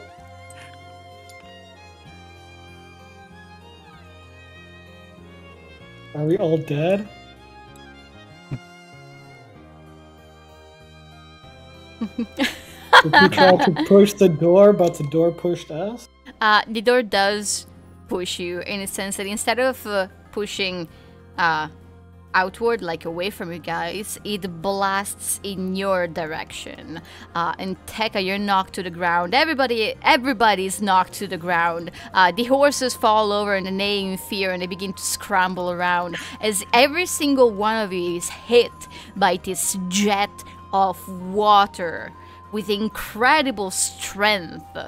And for some of you, it goes in your nostrils and you can feel it going down your lungs, and you find yourselves coughing as incredible amounts of water are pouring out of this door and just turning the terrain all around you into mud.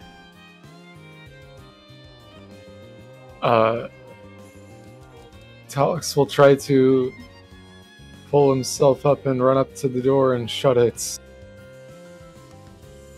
Can I try to help him with, I was about to say, if he's the first one to react, I can also... or while people are trying to close the door, can I try to shape water and try to freeze the water behind the door just to try to slow it coming out to make a bit of a blockade? Okay. You can cast your spell. Brooke and Talix can roll both of them an athletics check. Or just one of you with advantage, whichever you prefer. Do you want me to? Let's both roll one. Alright. How are you in strength base? What do you think you're gonna do that I can't? Sit the fuck down, boy.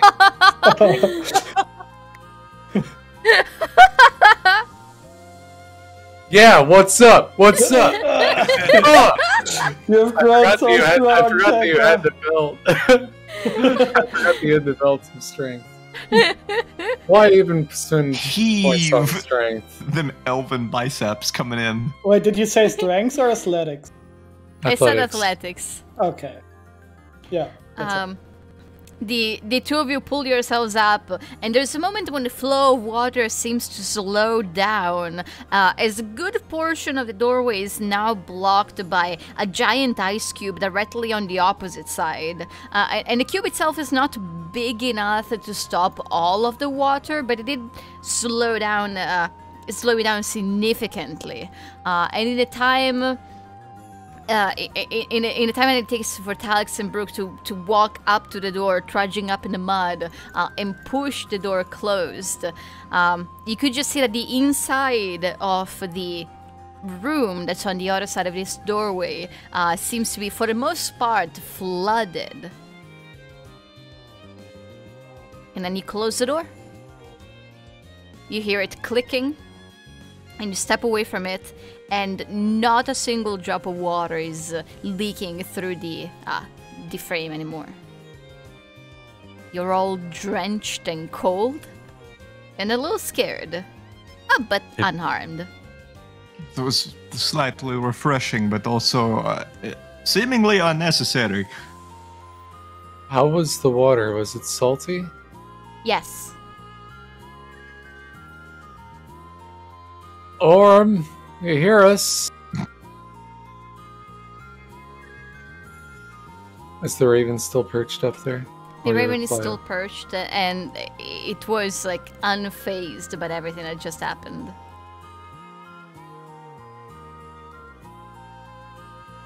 Pip got washed like 80 feet downstream, and he's like making his way back. The child that was with you is missing. Just sloshing through the mud, and Squeak is like in squid form, just like clutching tight to Pip's shoulder as they make their way back. And Pip is like, Did they open the wrong door? I think there might be a door down at the beach. Bah. Yeah. Do you think the tower was moved, or is it just like that now? Maybe Orm was testing doors and one of them was, in the ocean. So you're saying that we need to go in there and shut another door? Maybe. Or let it drain. Hey, if there's a door in the ocean and we open this door, could we drain the whole ocean? Eventually it would spill back into itself, but only... Then we set up a watermill and you got infinite energy.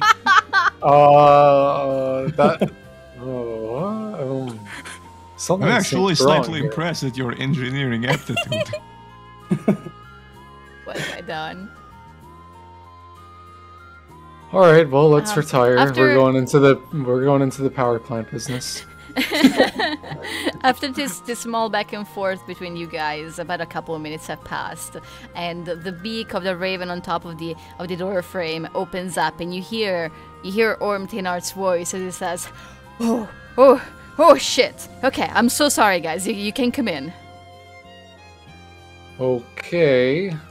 How about you This open time the it's door? lava. Right? Yeah. Well, 1 second. Talix will jump back. Yeah, you step back, you go behind the door just to be super safe. And about 10 seconds later, the door opens, and there is still a little bit of water that washes out, but it's like 1 foot high, and it all leaks out at its own speed. You find an absolutely drenched dwarf who seems just very unhappy with the whole situation, and he's just he's trying to get as much water out of his beard as possible. He looks mortified.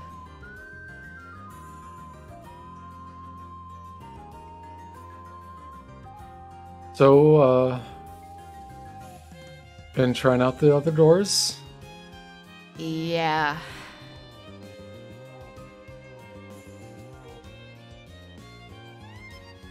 Well, I Okay. know which ones not to open. Hmm.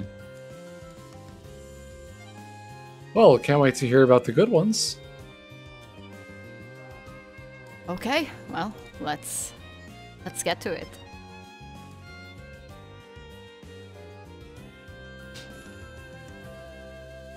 I love this game.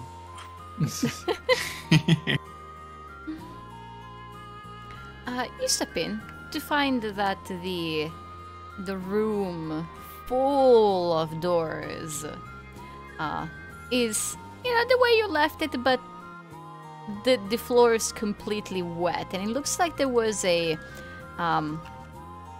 something like this big wooden, like a series of wooden planks that were laid over the grate that leads downward. But looking now, you can see that a lot of water still seems to have seeped in the lower floors. And you figure it's probably kind of a mess down there, and you're not really sure about the the amount of damage that might have happened, but from the expression on Orm Tinhard's face, it seems like things aren't very good.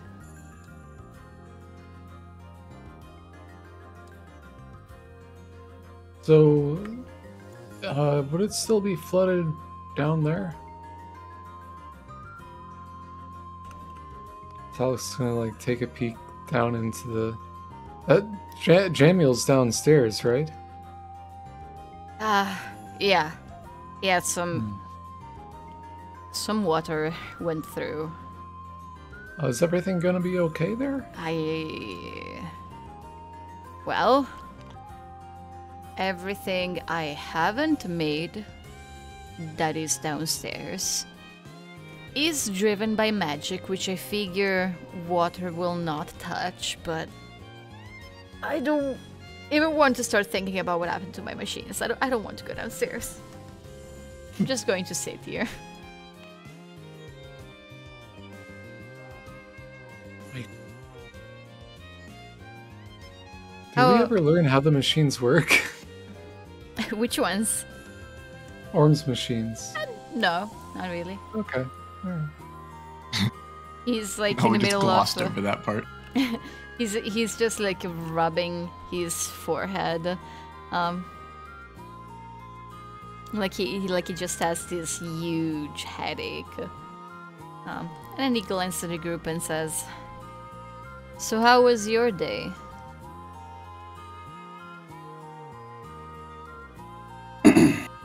I sent opening the door. The door was the most exciting thing, right? I suppose that's good. Sort of just getting started, really. Well, welcome back. What's what are we doing? Is it time to wake Jamiel up?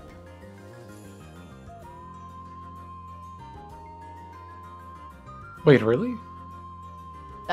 You would? I don't know, I'm asking you. Well, I mean, would I? The original plan was to do that after I got my hands on his book and changed it and published it, but I guess that's out of the window.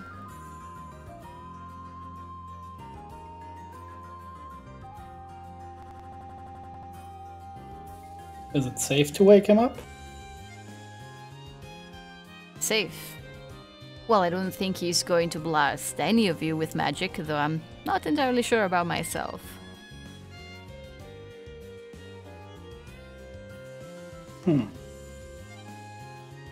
I'll just hide behind you. You look like the tallest one.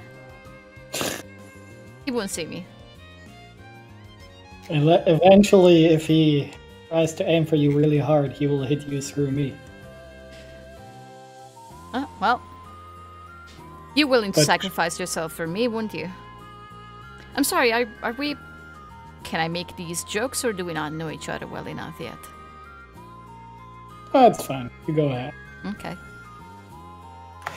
Well, thanks for shielding me, Brooke. That's what I do, if you pay me the right amount of money. Ah, shit. Well, I'm broke, so... I don't know. Should we wake him up yet? Well, what would we do with him afterwards? I don't think we have that figured out. I'd say no. Unless you really want to talk to him right now. From everything that I knew before, everything that we've learned since coming here, originally he was supposed to take us to the center of Ledaria as a guide. It would certainly make our... Oh, suddenly I have a much worse feeling about this. Sorry, I forgot to switch to music. Apparently I said something very wrong. Why do I hear boss music? Yeah, really. I am insulted, good sir. Prepare yourself. If there's any chance that he can help us, it would certainly make everything so much easier. Knowing what you know now, can you trust this guide? I don't know. I know who we can trust. Well, the stones are impartial. Oh. Pip grabs a bunch of rocks from his pouch and starts laying them out on the ground. You're not really sure what he's doing. He's arranging them in some sort of pattern.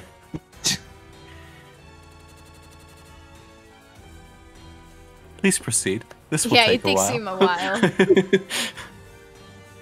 What's the game with the black and white, like, stones? Like, you flip upside down to, like, make rows? Othello. Reversey? Oh, not Othello? Go? No. Wow. Multiple games. Go. It's Go. Oh, it is Go? Yeah. Okay. Sure, but all these stones are also coming in different colors. It doesn't feel like a game. It feels more Fantasy like Go. well, to Pontifex, it almost feels like a spell.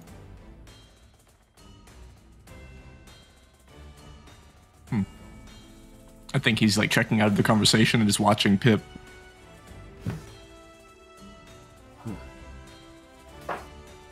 If Jamuel wakes, he can leave. We cannot stop him. I actually think we don't really know, except for him being our guide, what to do with him, especially with the info we've gotten from Orm. I do imagine he would boot me out of his tower as soon as he wakes up. I can't guarantee that he will let you use, this room. But it is not my intention to hold him hostage either. He's a person. He doesn't deserve it, or whatever.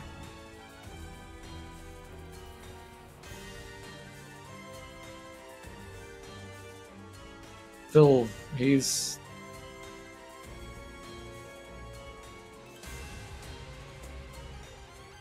Whatever we don't know about him, we don't know. And he's the greatest hero in Ledaria. And can we really rightfully keep him the way he is just to suit our own interests? Just so we can use his possessions here?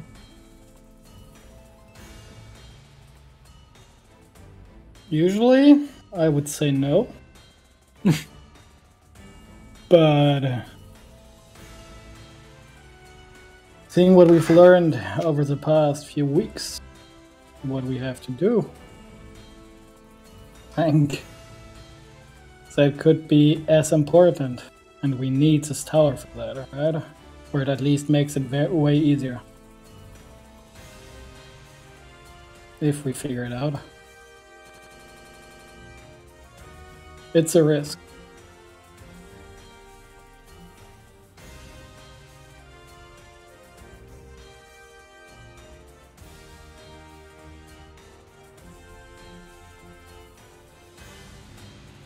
Pip.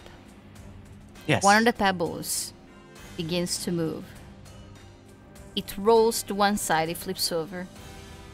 Then it flips over again and again. And the others begin to move as well. It's like there is a strong wind going in a spiral, and each of these pebbles is moving in a circle. They move and they roll over and over and over until they begin to slow down and stop.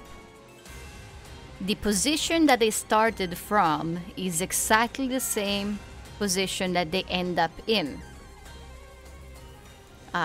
Your answer is nothing.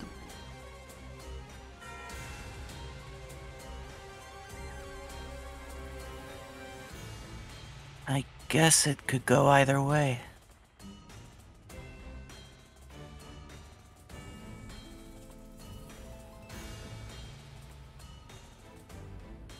Storm, think of this. You're asking a book? Yeah.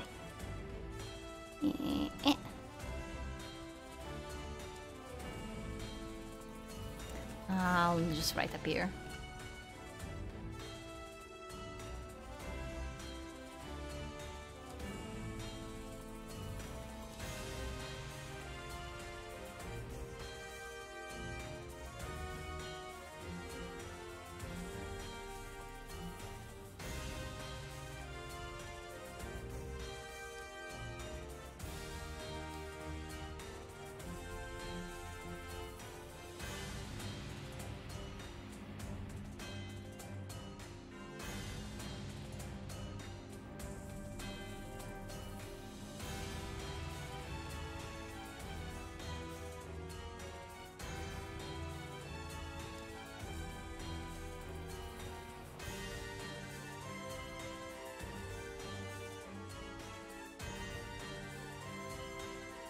Look.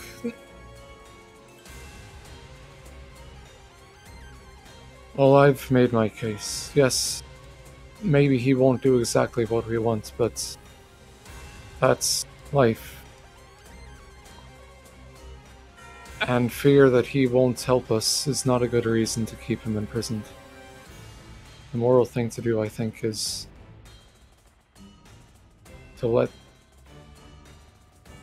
this killing, which is what it was, be undone. As it should have been.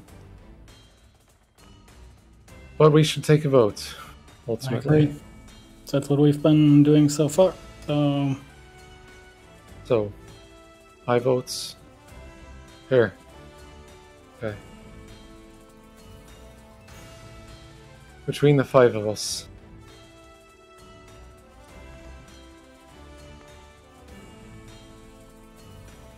I vote that we save him.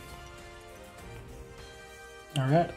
I'll vote to not save him yet. He would have information on my family, so maybe save isn't the word, but recover him. Oh. Whoa! Get over here, you're on my side. Oh, wow, that new Ledarian spell is crazy.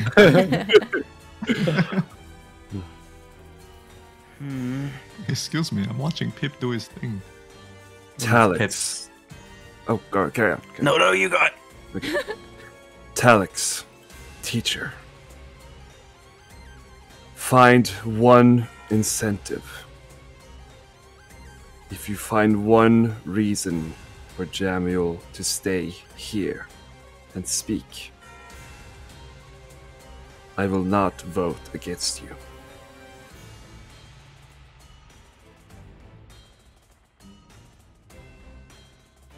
As I said, he might have information about my parents, so that is all the motivation I need. For what reason will Jamiel tell you that?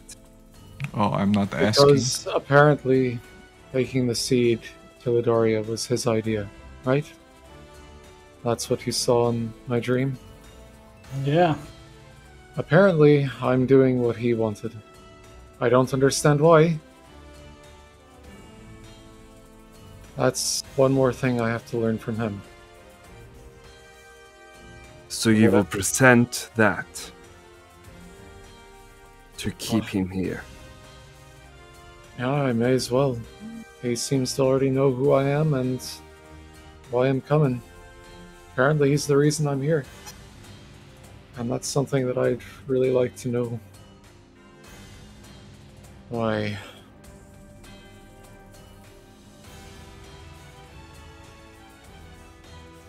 I do not agree with the seed. But your reasoning is sound. I hold my vote.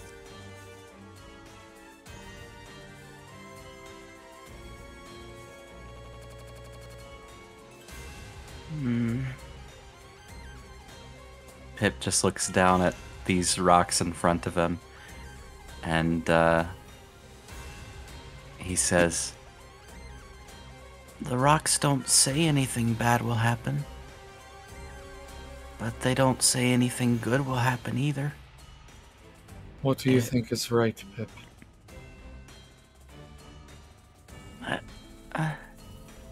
I don't know. I don't know. We've got a lot that we have to do. Will Jamiel being back help us get that done, or will he stop us from doing it?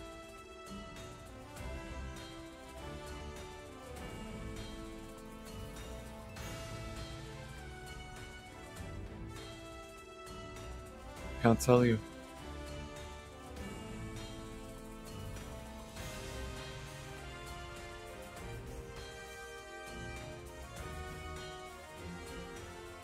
I say,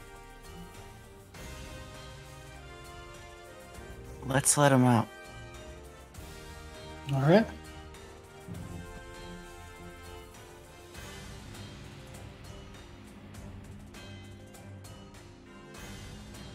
Does Squeak get a vote?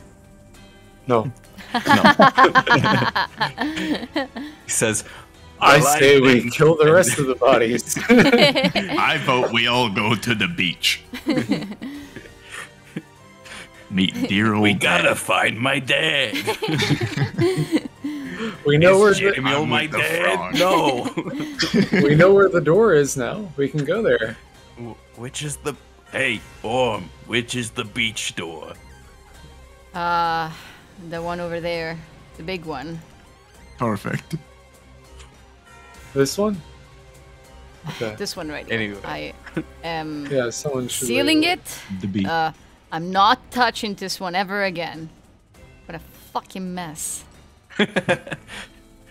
and Pip would take out his new gem of seeing and say, But on one condition.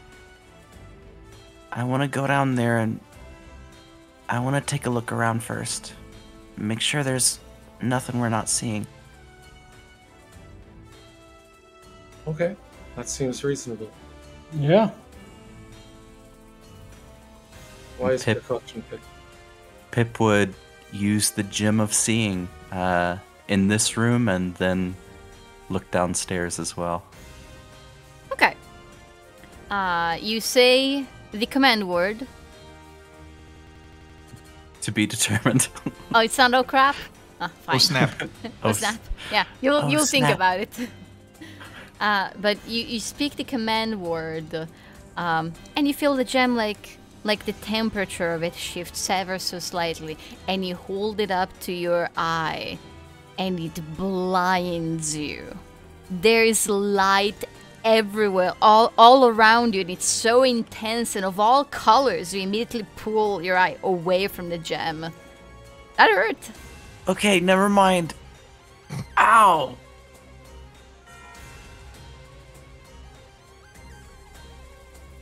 Well, What? what does that mean?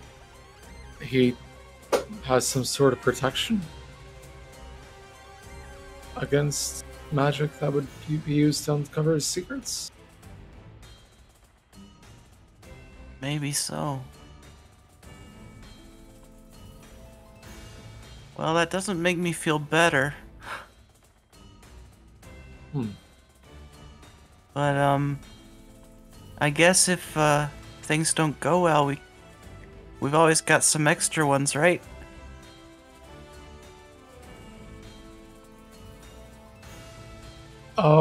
Yeah, for him. Yeah, For totally. him. I'm not sure about the rest of us, but yeah. Well, as long as you don't lose your entire body, you can do without an arm or a leg. It's not so bad. Oh. Yeah, can you fix us up? I could, yeah. I guess I'll count on that in that terrifying hypothetical scenario. Come on, let's go downstairs. As they walk downstairs, Squeak sort of scampers over to Orm's shoulder and says, "Hey, how's that mech suit coming along?" Whoa. Oh. Yeah, not ready yet. Yeah, all right. Yeah, I'm not in a hurry or anything, and just, it'd be cool. So, just, checking on that. It is my highest priority right now. Yeah. The floors below, it doesn't look like they were flooded, but water definitely went down the stairs, and like the area all around the center of those floors, there's water everywhere. Luckily, the place where most of the water seemed to end up was the mostly empty storage area. Although you do see Orm Thénard just weeping a single tear as it passes by all of these animal machines he has built, and a lot of them are currently just kind of lying down there in an unnatural position, and they look like they're not functioning. He reaches the lowest floor, and you step into this room where the light of each of these pods is illuminating the area. You walk up to the one you know to be the one. Orm opens up a small chest on one side of the room and takes out this enormous diamond. And it's making your head spin. You didn't know that there were diamonds that could get as big as this one. It's bigger than Orm's head. And he's actually holding it with like two hands as he carries it over, like almost like a cannonball, just slowly making his way back to the back of this construction. And you hear a click as he slides it in place somewhere in the inner mechanisms of well. This thing that is actually less machine and more just a conduit for magic that is beyond your comprehension. Orm just slams the back of the pod and says, "All right, wakey wakey." He touches something in the back. Those closest to you would see him pull a lever. And you wait. You put your eye up to the glass, looking into this liquid, and you just see this halfling body, naked, just floating in there, slowly rotating a little bit. And seconds pass, and more seconds pass, until Thénard just says, "Uh-oh." Uh-oh. Have you tried jiggling it a little bit? Yeah, let me just... You hear him like kicking the thing from the back. Here, take the gem out and blow on it. Right. Maybe some dust, some water got in. Fuck. A few minutes of troubleshooting later, still nothing. Well... Sorry guys, that was a waste of time. All that suspense for nothing? Wait. I don't... Okay. His soul is still here, right? We can see the... Yeah. His soul is in there, no question. Yeah. Unless this indicator broke. No, it's probably in there. Unless it is all broken. Shit. Okay, hold on. Let me try. He like pulls out a diamond from one of the other pots, and it's like exactly the same size and cut, and you see him like swapping them around. Still nothing. He begins to like not even talk to you anymore. He's just like trying all these little things. It doesn't seem to be going anywhere.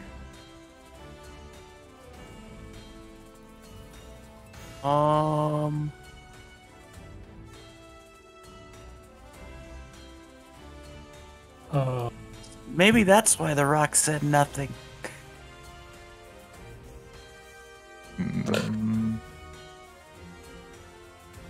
I mean, I would be lying if I said I wasn't disappointed with the giant diamond and the build-up, all of this, the voting. Seems a little silly. No, it's fine. Maybe some water got in. No, this area is dry. Okay, maybe it's been too long. What would that change? I don't know. I thought this was... This stuff is mainly magic, not machinery. Is it the body? Here. Talix is going to... What are these things in? Is it like a tank with a It's like a glass... closed? Yeah. Is there a way to open it at the top? Roll an investigation check.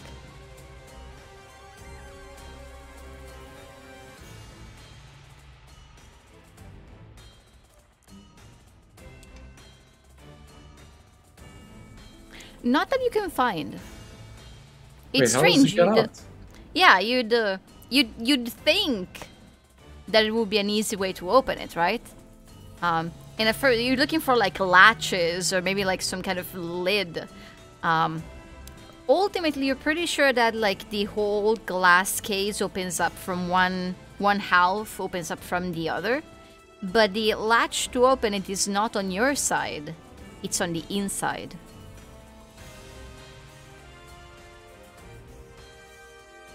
Can't get a clear look at the body. What are you Do looking you think for? the body is dead? Oh. Tinhart pales a little bit at this. He's pressing his face up against the glass, and he says, "Well, I don't know. I don't think so. Does it decay? It doesn't look like it is. If you turn the power off, does he die? I can try, but that sounds like a bad No, idea. we don't want to kill him. That will be the last thing I try. You turned the power off. Maybe he died when you turned the power off. Well, he shouldn't have. You killed Samuel. No, I Can we didn't. move him to a different one? You bastard! Okay, everybody's shouting, and I need to think. Everyone out. Where's Saskarin? You haven't seen him. Nice. Yeah. Huh. He killed Jamuel. Everyone out. Out. He's like begins to push you guys. Once everybody's out of the room, he closes the door behind him. He stays with you on the outside, and he's rubbing his forehead even harder than before. You can see his metal hand just leaving like a little imprint where he has been pushing on his skull. And he opens his eyes and he says, okay, I'm going to look into it. Alright, I'm going to look into that and look into the other doors and look into your thing, Squeak. I'm just going to need some that time. is top priority, by the way. So, I mean, all yeah. this other stuff can wait. Yeah, of course. Warren? I'm sorry. Where's Saskarin? I sent him off on an errand. Did you need to speak to him? Is he okay? Is he well? You see Tinhart hesitating for a moment and he says, well, he told me what happened in Simleadon. Which Saskarin is he right now? Do you know? Oh, you've seen that. He's a good one. He's always a good one when he's around me. I mean, that's not that there's anything special think about that me. he would, Oh gods, no.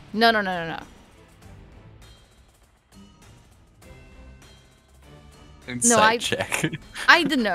Yeah, you can roll an insight check.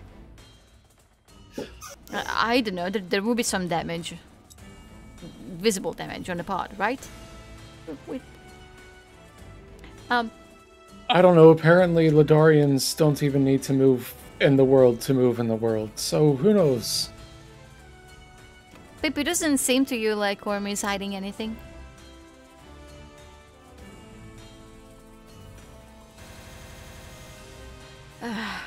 Look, Saskaren just needs a friend. He's been doing a lot better with me.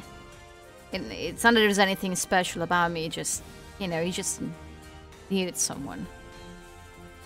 Oh. When the entire world rejects you, it's good to have somebody who doesn't. That's really all there is to it.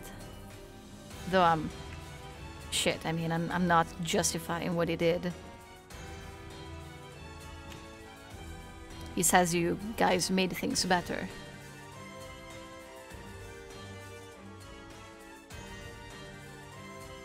Yeah. So where is he? I needed to get some specific ingredients. I just asked him to go fetch them for me. It's not far. You'll be back by tomorrow. We don't need to speak to him. It's fine. If you do, you can leave a message with me and make sure to let him know. Or I mean, you can stay here however long you like. It's not like it's my house anyway. I'm sure our paths will cross again. Here, likely. Well, this is where Nice. I'll be. So, suppose you still have a lot to do, and we should set out. Here's what Have I've you got. found- Okay. Reaches this floor.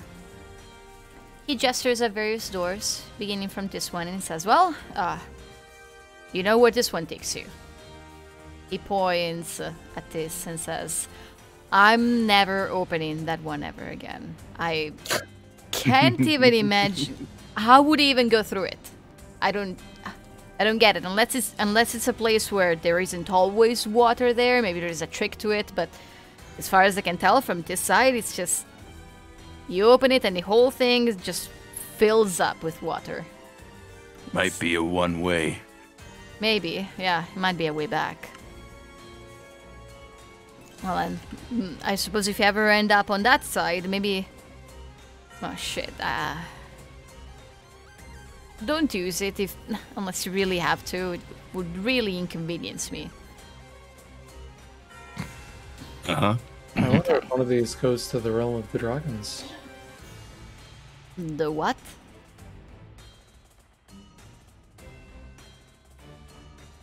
The what? You know, the sky. Oh. He's gonna like lean over to Tux. Do you think it is a good idea to tell them that there is another land they could conquer? Never mind. I mean, if you think it is, I can explain, but he's a little cookie, you know? Where's the creepy floating door go to? I've been wondering this for so long. I haven't figured out how to get that one open yet. Most of these, it's going to be a while longer, I'm sorry. That one, the one right next to the one you came to, the tall one, he points towards this metal door, which, like, it feels majestic compared to the others. It's very intricately decorated, and it feels it just feels special looking at it. He gestures at it and says, that one, as soon as I opened it, somebody yelled at me. It was not a good conversation, and I don't think she's going to let me through anytime soon. Oh. Wait, so you could understand her? Yeah, that was she spoke to me in Plurnan. Wait, Do you think... describe her. I opened the door. Yes, you know a lot of women, Professor. Everything was just white, and the voice was, well, no accent that I could recognize. Oh. Humanoid. Never mind. I know precisely a single woman in Plurna, so, you know, I understand that the likelihood was like 1 in several million, but Sorry, I was the yelling clued taken me by in. surprise. She asked me for a password. I tried to say hello and began to explain that I didn't know what she was talking about, and she cut me off and said that it's not my place to... shit, what did she say? This is not something I should look into, and to never come back. It was, well, she seemed displeased. Okay, but now on to the good news. I have 2 doors that actually lead somewhere, and I can open them, and... well, I don't know if they'll help you. He points at this wooden door. He says... That one, some kind of forest. I don't know, they all look the same to me. I wouldn't even be able to tell if it was on Plurna or on Ledaria. And then there's this one. And he points... Wait, do you think there's a chance that these doors go to Plurna? Dude, I have no idea. Sorry, it just... That's huge. Yeah, maybe. Dude! I don't know. Did Orm not strike you as a bro?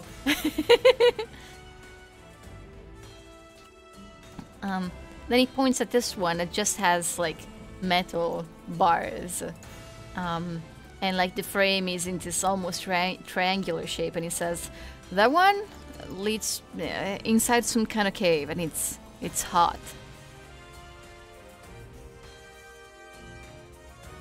Hot cave.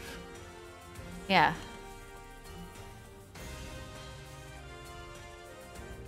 All right. Well,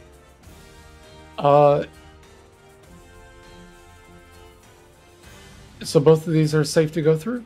Yeah. You can go through and then, well, I mean, I Great, haven't so tried I've to got step the in orb. and you know, close the door behind me. That's fine. We can just leave them open. I've got the orb of tracking. One of you take Jamiel, please, and go back through that door. Or you The door we can't came in. leave them open. I didn't make the rules. They just close on their own. So you don't know if we can get back through. Well, if you'd like, you can go through and you can try to come back, and in 30 seconds I'll open the door for you. This way we can check. All right. So someone take Jamiel outside that door, the one we came in. Sorry, not Jamiel. The book we once thought was Jamiel a long time ago. Well, And I'll take the orb. Pip, you're the expert on this. I only recently figured out part of it. You can bring Squeak back to you from, like, wherever, yes? Yeah. What if he is holding something? Oh yeah, the orb. I think so. Wait, can Squeak use Can we try this first? Just, I don't know, give him, like, a... I don't know, go catch, like, a squirrel or something and then see. It might have to be dead first Well, for then it to it be brings the considered an question, object. Is he an object or a creature? I'm sure I have a spell that only works on creatures, and I could find out. Is who an object? The book. But I've got the orb that lets us know where the book is in relation to us. It doesn't mean that I want to just leave it unsupervised. Like, what if Squeak goes through with the book, and then Squeak comes back, and there is no book, and he is just left on the floor? How about you just open the door for me afterwards? Well, what if you can't come back through? What if the door doesn't work? Why are we trying to reinvent the plan that I already had that was fine? You know what? Fine. Maybe I'm misunderstanding, but go for it. I will observe. Okay, someone goes through the book only goes through the door that we know is already safe because it's where we came from. Ah, fair enough. I go through these doors with the orb. But what if you can't come back? Please open the door after I go through. But he doesn't know if it works. But It should, probably, unless the water messed with it. You know what? If probably is good enough for you, Telex, it is good enough for me. I'd give it an 80% chance. In either That's case, I'm almost coming certain. with you. Okay. Let's try the forest first. So somebody's taking the book Yeah, through we'll this do door. it. Yeah? East of Stimley Lawn. Mm-hmm. Anyone want to come with me? Last chance. Okay, bye. Hell no. All right, Orm, we're taking this train and running.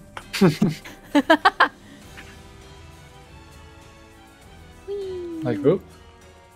Okay. You reach for the doorknob and you open the door, and there is immediately this change, both in temperature and smells and sounds. This room, where otherwise every single step would echo throughout all of it, is suddenly filled with the singing of birds and the buzzing of bugs. On the other side is this thick vegetation, to the point where you can't see beyond it.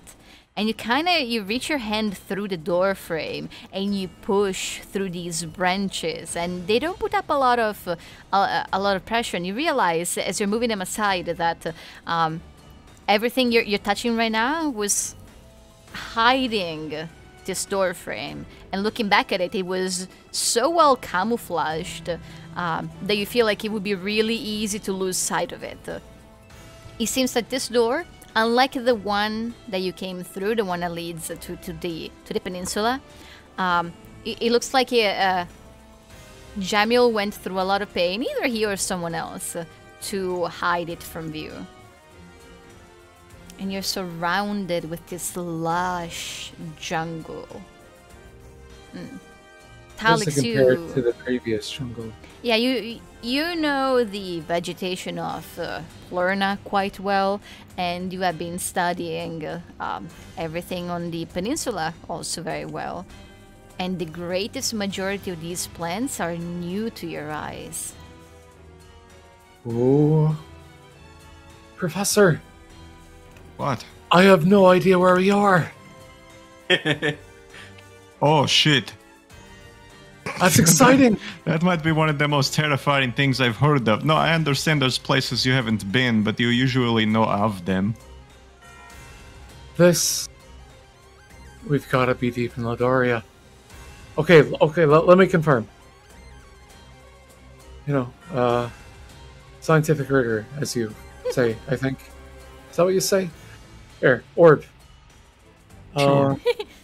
Or Where's Orm? you focus on this large spherical gemstone, and you're beginning to get a feel for the location of the book. You are far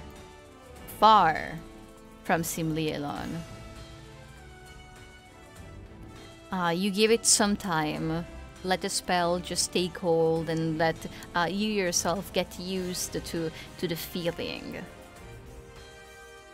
You are somewhere in the northwestern edge of the continent of Ledaria. Oh, Oh, we're on the other. We're so far. That's a useful door. hold so on a far. moment. Talix, don't go anywhere. And the professor is gonna put his big old fish hand on Talix's shoulder, and he's gonna will the cat into existence. and he's going to perceive through her senses and fly straight up, specifically looking for a big-ass white castle. Okay. Professor, if you're hungry, we can just... I've got some bread still. He's just like comatose, standing up with his hand on you. Talix, you poke him and nothing is happening. Pontifex, it actually takes a while for the Tresium to make her way up. She flies a little bit, but then the canopy above your heads is so thick that she actually has to sink her claws into the nearest tree and just climb her way up. And she hops from branch to branch until about a minute later she begins to breach through the thickest of the jungle. And as far as the eye can see, there's just more and more jungle. The weather up here it's very cloudy, and as the Tresium reaches the very top, you can feel just these droplets of rain hitting your face, which feels like it's hitting yours through her senses. And she squints a little bit and she cleans her face and she looks around. No sign of a castle. He said we are on the west side. Northwestern. That's like Northwestern, the opposite. and the castle was like the south area, Yeah. if I remember. If you're talking about the Crystal Palace, it's like right at the border of the Yeah. peninsula. Just past it. Whatever the thing that we had a mock of that we gave to the witch. Yeah. Okay. I just to get a... It could just be massive and crazy and gigantic and maybe see it. Okay, yeah, he's gonna speak unprompted from his own mouth. It is raining in the sky. One moment, and he's gonna like just give a quick glance around with the cat, see it's just more woods, and then the cat's gonna start flying back down, and he's gonna move his senses back to himself. We're in a big-ass forest. There is nothing. It is just thick canopy, clouds above, and it is apparently raining, and it can't even make it through. But just nothing but woods, no lakes, hills, nothing. Oh. I don't think I've ever seen such a jungle. It Feels epic. so alive. You feel like you could spend days and days just examining the plants that are in your nearest surroundings without even stepping out of view of this door. This door that is so well hidden, so well camouflaged, despite being in the middle of nowhere. You remember that you outsiders are not supposed to ever build anything outside of the peninsula, and the presence of this door frame strikes you as a violation of that rule. I guess what they don't know won't hurt them. Hopefully. Anyways, isn't this door supposed to open? Let's see if we can open it first. Jiggle, jiggle. Knock, knock. It opens. Okay. You pushed it outward when you left, and now it still moves outward, like into the tower. So it either swings both ways, or you're not really sure what's going on. But it opens. You see the others like were just about to reach for the handle from the inside, and you look at each other just expectantly. Well, that works. Well, this is incredible. We were so far. It's the other Well, we're side. looking through the door, right? Oh, sorry, I Like thought we're we already still on came. the other side. Sure, yeah. Oh, can we speak through the open door? Mm-hmm. Oh, cool. We For like are so far, 10 Talix. This seconds, is and then the door mind-bending. closes on its own. All right. Well, Talix is going in. Yeah, I guess the professor will come. I think he's like, when the door is open, he like puts 1 foot on the other side and leaves like 1 foot where he is. And he's like, I am the widest being who have ever been. You know, the door closes on its own, and I don't know how much force there is, but And then he'll step through. No, this time for but a moment, I was theoretically the size of a country oh, bigger than in that. width. Oh, It's fascinating. I wonder if I could make a spell out of this. In widen. You go retrieve Pip. no. So Pip was standing on like the other side of the door from where they usually go in. Pip wants to see if when the door opens, if he can go through the other side. Or what he sees when it opens that way and he's on the other side. From the back, Yeah. he doesn't see the tower, he just sees like what's on the other side of the door frame. If he steps And through you the door step frame, through, and you're just walking through the door frame.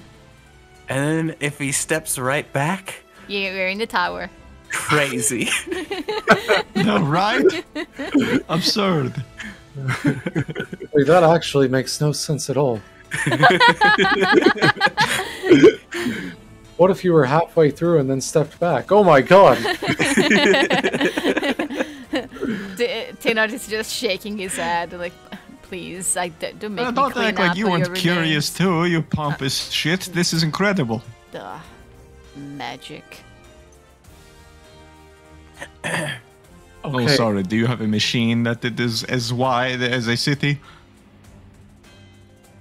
That's not the point. It True is that now I the can- point. It's true that I can't do any of this, but I am a nicer person than Jamuel, and that counts for a lot. Uh-huh. You killed Jamiel. Well, it was supposed to be temporary, okay? Okay, well, let's I'll work on fix that. it right. Okay. You guys are being very rude, but you're Now also. let's trench to the other door. Shit. Alright, one more. Wait, do one I more. still have to go back or? Yeah. Yeah, Pip, you're kicked out. Oh, No. was it cool though? Oh, it's so cool. I'll tell you all about it Okay. off camera. And Alex, when you open this door, you are just blasted with this hot air.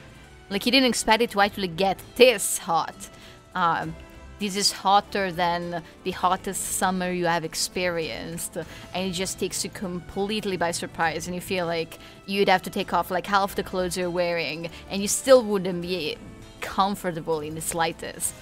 You're looking through, and actually your eyes need a few seconds to adjust as this section of a cave that you're in is very, very bright. All like everything you're seeing through this open door is almost white. It's this like slight orange-ish of color, but like closer to white than anything else. And all this light is seeping in through this exit that you're just seeing maybe 30 or 40 feet ahead of you. The cave bends ever so slightly to the right, and you can just see like a sliver of sky through it. Huh.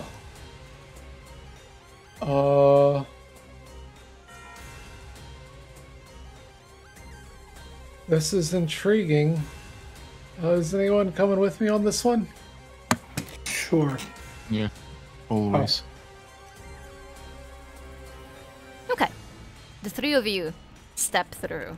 The other two also requiring a few moments for their eyes to adjust to just how bright the inside of this cave is.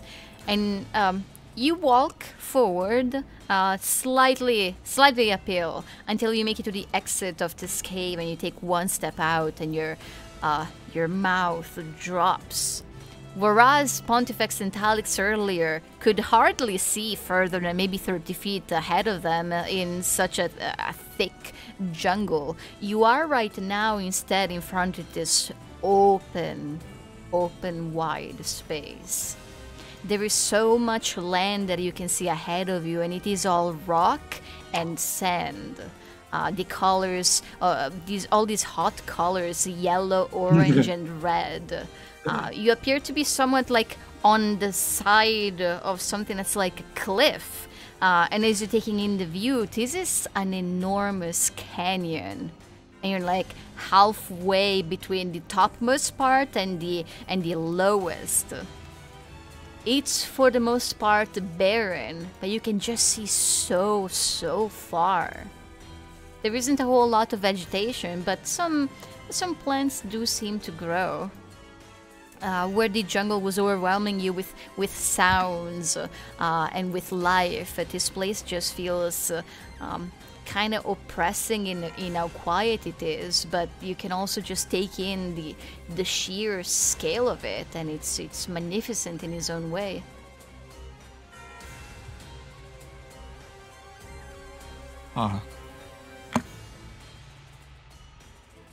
Talix, where are we? I don't know. I don't want to be here for long. I mean, it's beautiful, but it's... Overwhelming. Oh, yeah. Okay, orb. Okay. That's Let me great. make this off. Where is it? Oh, there it is.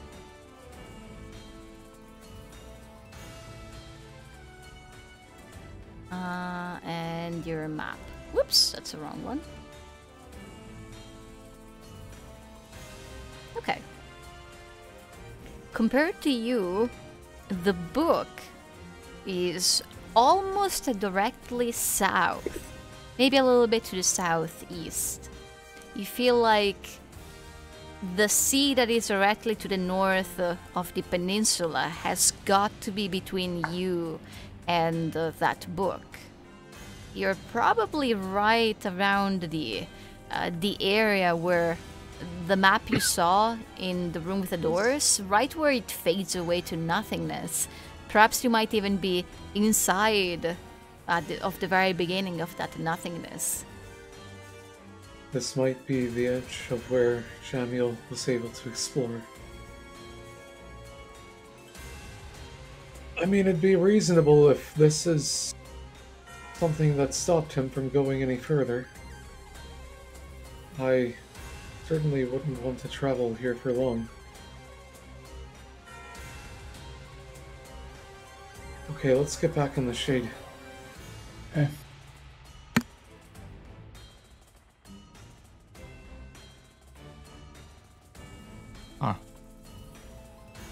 Where'd you say this one was again?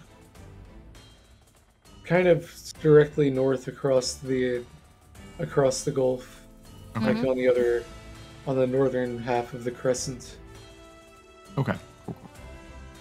right at the edge of where Jamiel's big map was, like right where it stopped, right where it faded away into nothing. Awesome.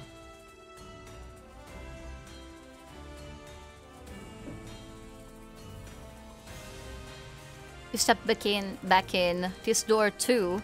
Oh, wait! No! Hold on. No. You turn Never around. closed again. No. You turn around. You're done looking down at this enormous canyon. You turn around and the cave is gone.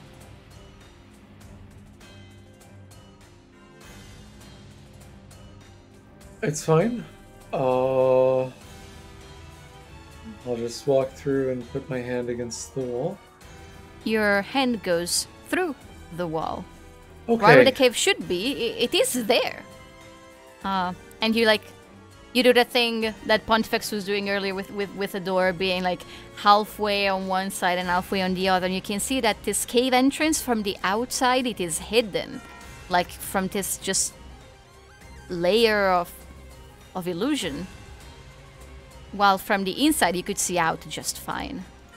This door too has been hidden from view.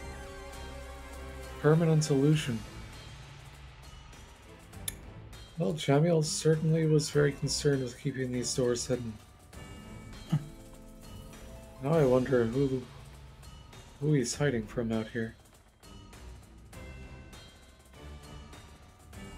I mean, otherwise everyone could come in, right?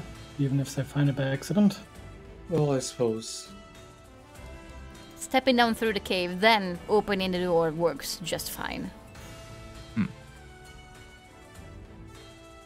Just for something like that to be like a permanent effect is equally as incredible.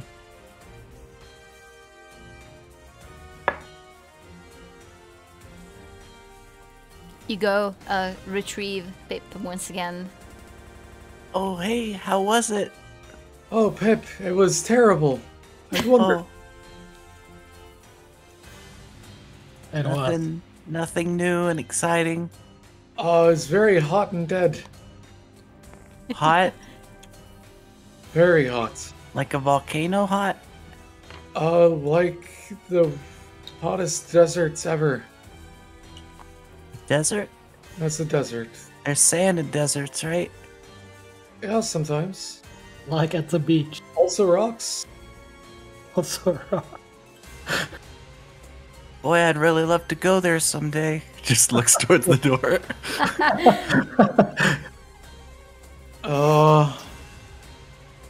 Yeah, that one is pretty easy to get lost, though. The door disappeared and stuff. It was Also- kind of scary. I think that'd be... Which would be more likely to kill us, I wonder? Now it's I a mean, D&D the session. jungle certainly has some... Oh, okay. Sorry, disembodied voice. No, it's fine. I was doing a stupid joke. Carry on. Are we gonna get eaten by giant beasts, or are we just going to dehydrate? What I s- was in this door? A big jungle! Did it have sticks and roots? Yeah, I think I noticed some sticks amongst all the I can trees. find stuff in both of these places. Yeah, and there I was a didn't go in either. There was rain too, Oh yeah, but you had to climb all of the trees to get up to the rain. canopy was so thick. Oh, The trees were very climbable, though. The cat did it no problem. can Yeah, we and go? you're- She meows. Can we go? Alright. He's bouncing. Tekka, can we go? Where you wanna go, Tekka? You've successfully dumped Squeak on the floor and inverted him. Tekka! Jumps on his head. I know no magic. I do not trust the doors, but if you account for their safety, then either one.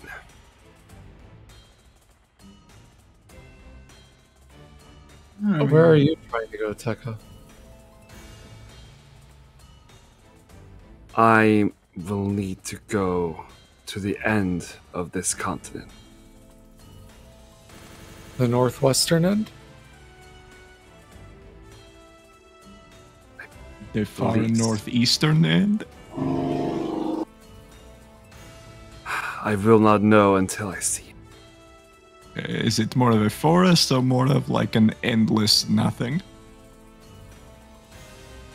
An endless Canyon. nothing. Perhaps more like a dream.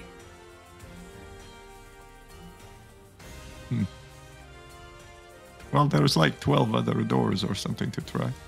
Well, Matt we've and seen Gautam, it the stream, right? Professor knows exactly what number. I'll work on the others in due time. We've seen the place Tekka needs to go, and it's a dream tree, right? Or did only Tekka see that? I'm not sure I anymore. think you all were there. You all Yeah, saw we- the village, yeah. Yeah. Okay. I thought it was northwest, but I don't really remember. Maybe it was more I north. think it was northeast. Tekka's, he knows he has to go to the northeast. Oh, Into In that the case- part of the map that's not visible to you. This way. in that case, that would be the way.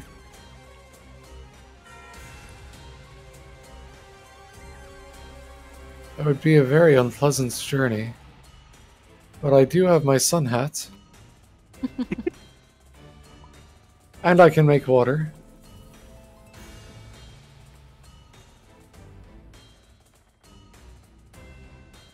Well, I mean, there's also a door of endless water and another door where it is raining, and I don't know. Hey, you guys are welcome to come through here whenever, you know, and all the doors that I have powered up, you can just use them like doors.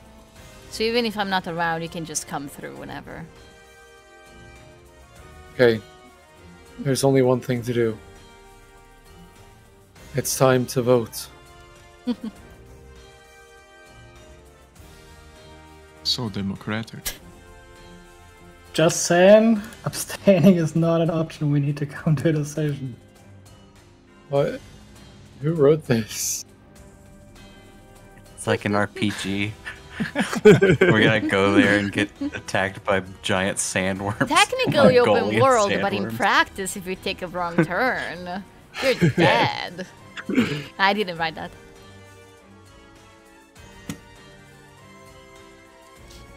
Okay, you arrange yourselves for voting once again.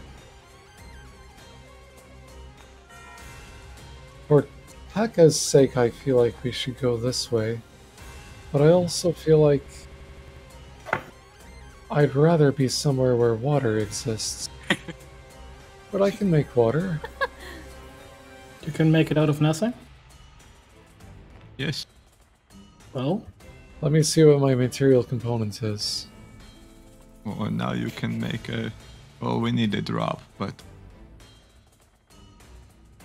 I have a different spell now. No material components anymore. Yeah, out of nothing. okay. I heard sand, so Well, if there's sand over there, we can also destroy water. That will be easier. So you're not just like, don't Wait, mix it up. I Tekka, guess. do you even want to go there? Not that we all make this decision. He does Tek- the war. Oh. Tekka is looking at the ring that Casimir offered. Casimir gave me this with one condition. That we all are kept safe. We have been in a jungle before. We know that better. Okay, well, if Taka doesn't want to go, then I honestly never wanted to go. I'd much more comfortable in the forest. Well, part of me was feeling very level 15, but if we are changing our minds, then okay. Wait, can I at least grab some sand first? Okay, but yes, we can do that first, but for our actual travels, let's go to the forest first then.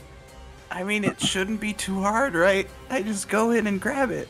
Assume that the sand isn't alive and like a sandworm or something doesn't come up and That's take off not your gonna arm. happen. Yes, I know That's it's not going to, ridiculous. but it could. It's I mean, one what of are those the crazy odds things. the first a handful of sand I He's get? just talking to Just himself, armed. leaving. Wait, don't go That's alone! just insane. And so here I go. Wait, you have the book! Yeah, It's, like I well, we don't said, need- nothing's going to happen. This close to the end of an episode? Hey, Talix and Pontivex, you've stepped through. If Yeah. Talix does, then so does he. What about Brooke and Tekka? Tekka No. stays. I'll go. If they go all inside. She's just waiting Okay. for all of us to be through the same door. I don't know why you're all coming with me. All I have to do is grab this sand. Pip, you see what everyone else saw, and though it was described to you, seeing it with your own eyes, it's really something else. You know how big the world is and how little you've seen of it, but right now it just feels like you can see so much of it, and you realize that finding the sand, the color you're looking for is red. Yes. Yes. The way this canyon is composed, the yellow sand is at the bottom, and it gets redder and redder the higher up you go. You are now in the like orangish area. You'd have to climb up to get to where the sand gets red, and based on like can grab some. based on how high up it is, Squeak will need some time to get all the way up there. Okay.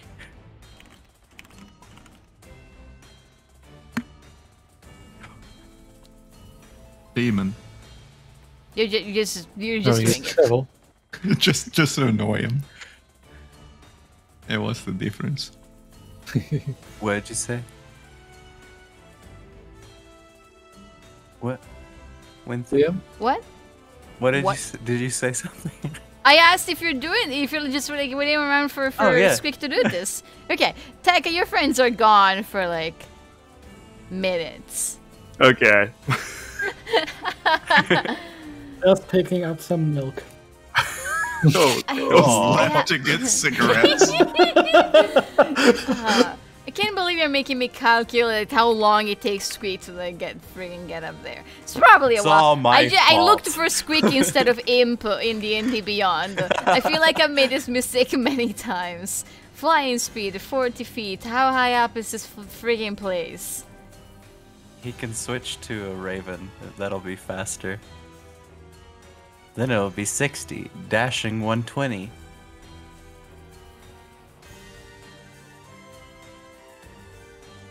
Okay. It would take him about a day. What? How high is this canyon? It will take at least 5 hours. What? 120 feet every 6 seconds, and it would take him 5 He hours? cannot fly, like dashing consistently. I'm using like traveling speeds. That's really far. Traveling speeds is basically traveling at your base movement speed. Can you go back inside and just make him reappear?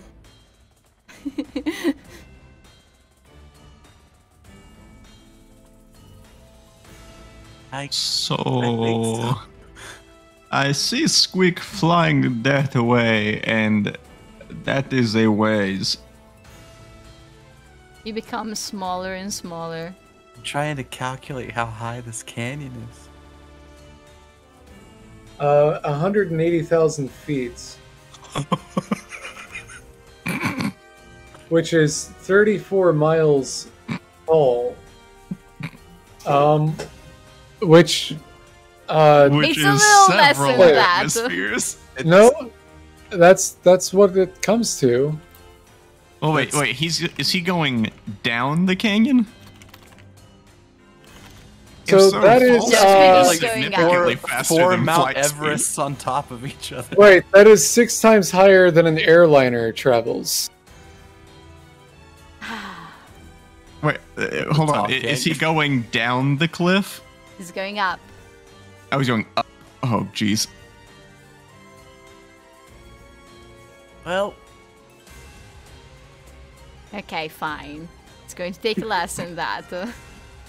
4 hours, 40. Let me redo the math.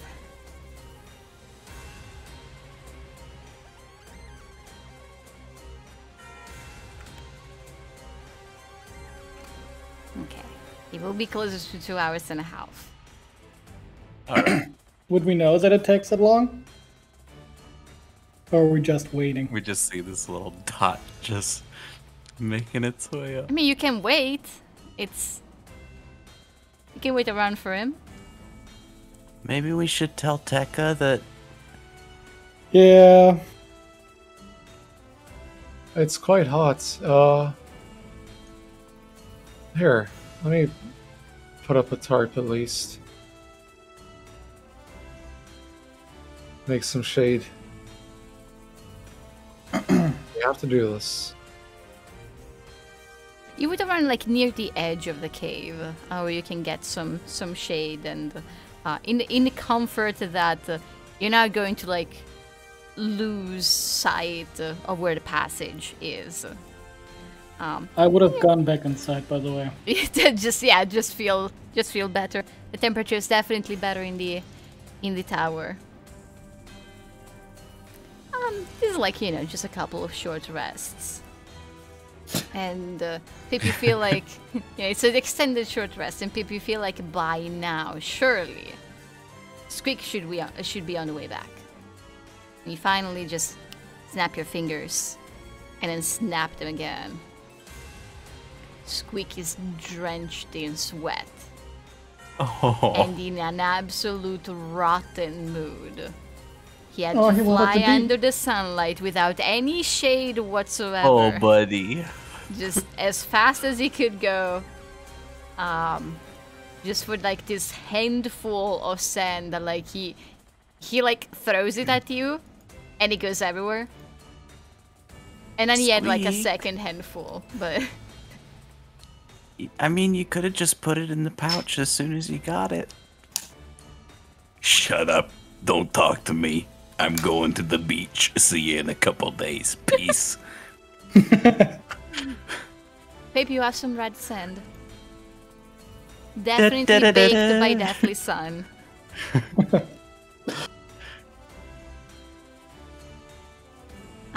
Y'all return inside the tower.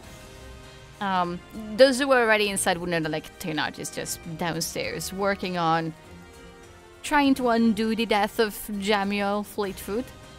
And the rest of you are ready to step into a much cooler environment. Yeah, it's awesome.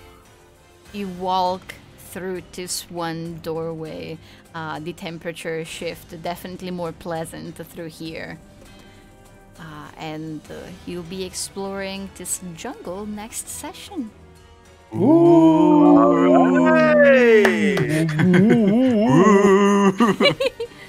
The sound of a jungle. Maybe there are ghosts in this jungle. Crazy.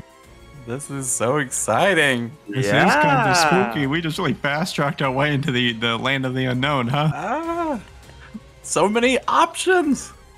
No kidding. I like this hub idea. This helps. Yeah, this is cool. This is really cool. Great session. Woo! Welcome to not the Zasperg Peninsula. Let's go! We're rebels now. Hell yeah. Session 41, we take our first steps off the peninsula. Nice. All right. You just can't build anything, right? True. Does a tent break that rule, or is a tent okay? Do we know? You cannot like leave anything that wasn't there before, and you can't take anything that was there before. Oh, we'll break I that mean- rule a lot. But yeah, just in time for Matt to not be late to his next thing. Yeah. Thank you for being with us. Yeah. Thanks for playing, everyone. Thanks for running it as always. I'll see you I guess next week. we'll figure out the next time. Sounds good. Have a good one, guys. I gotta head out. Bye. Goodbye. Bye bye.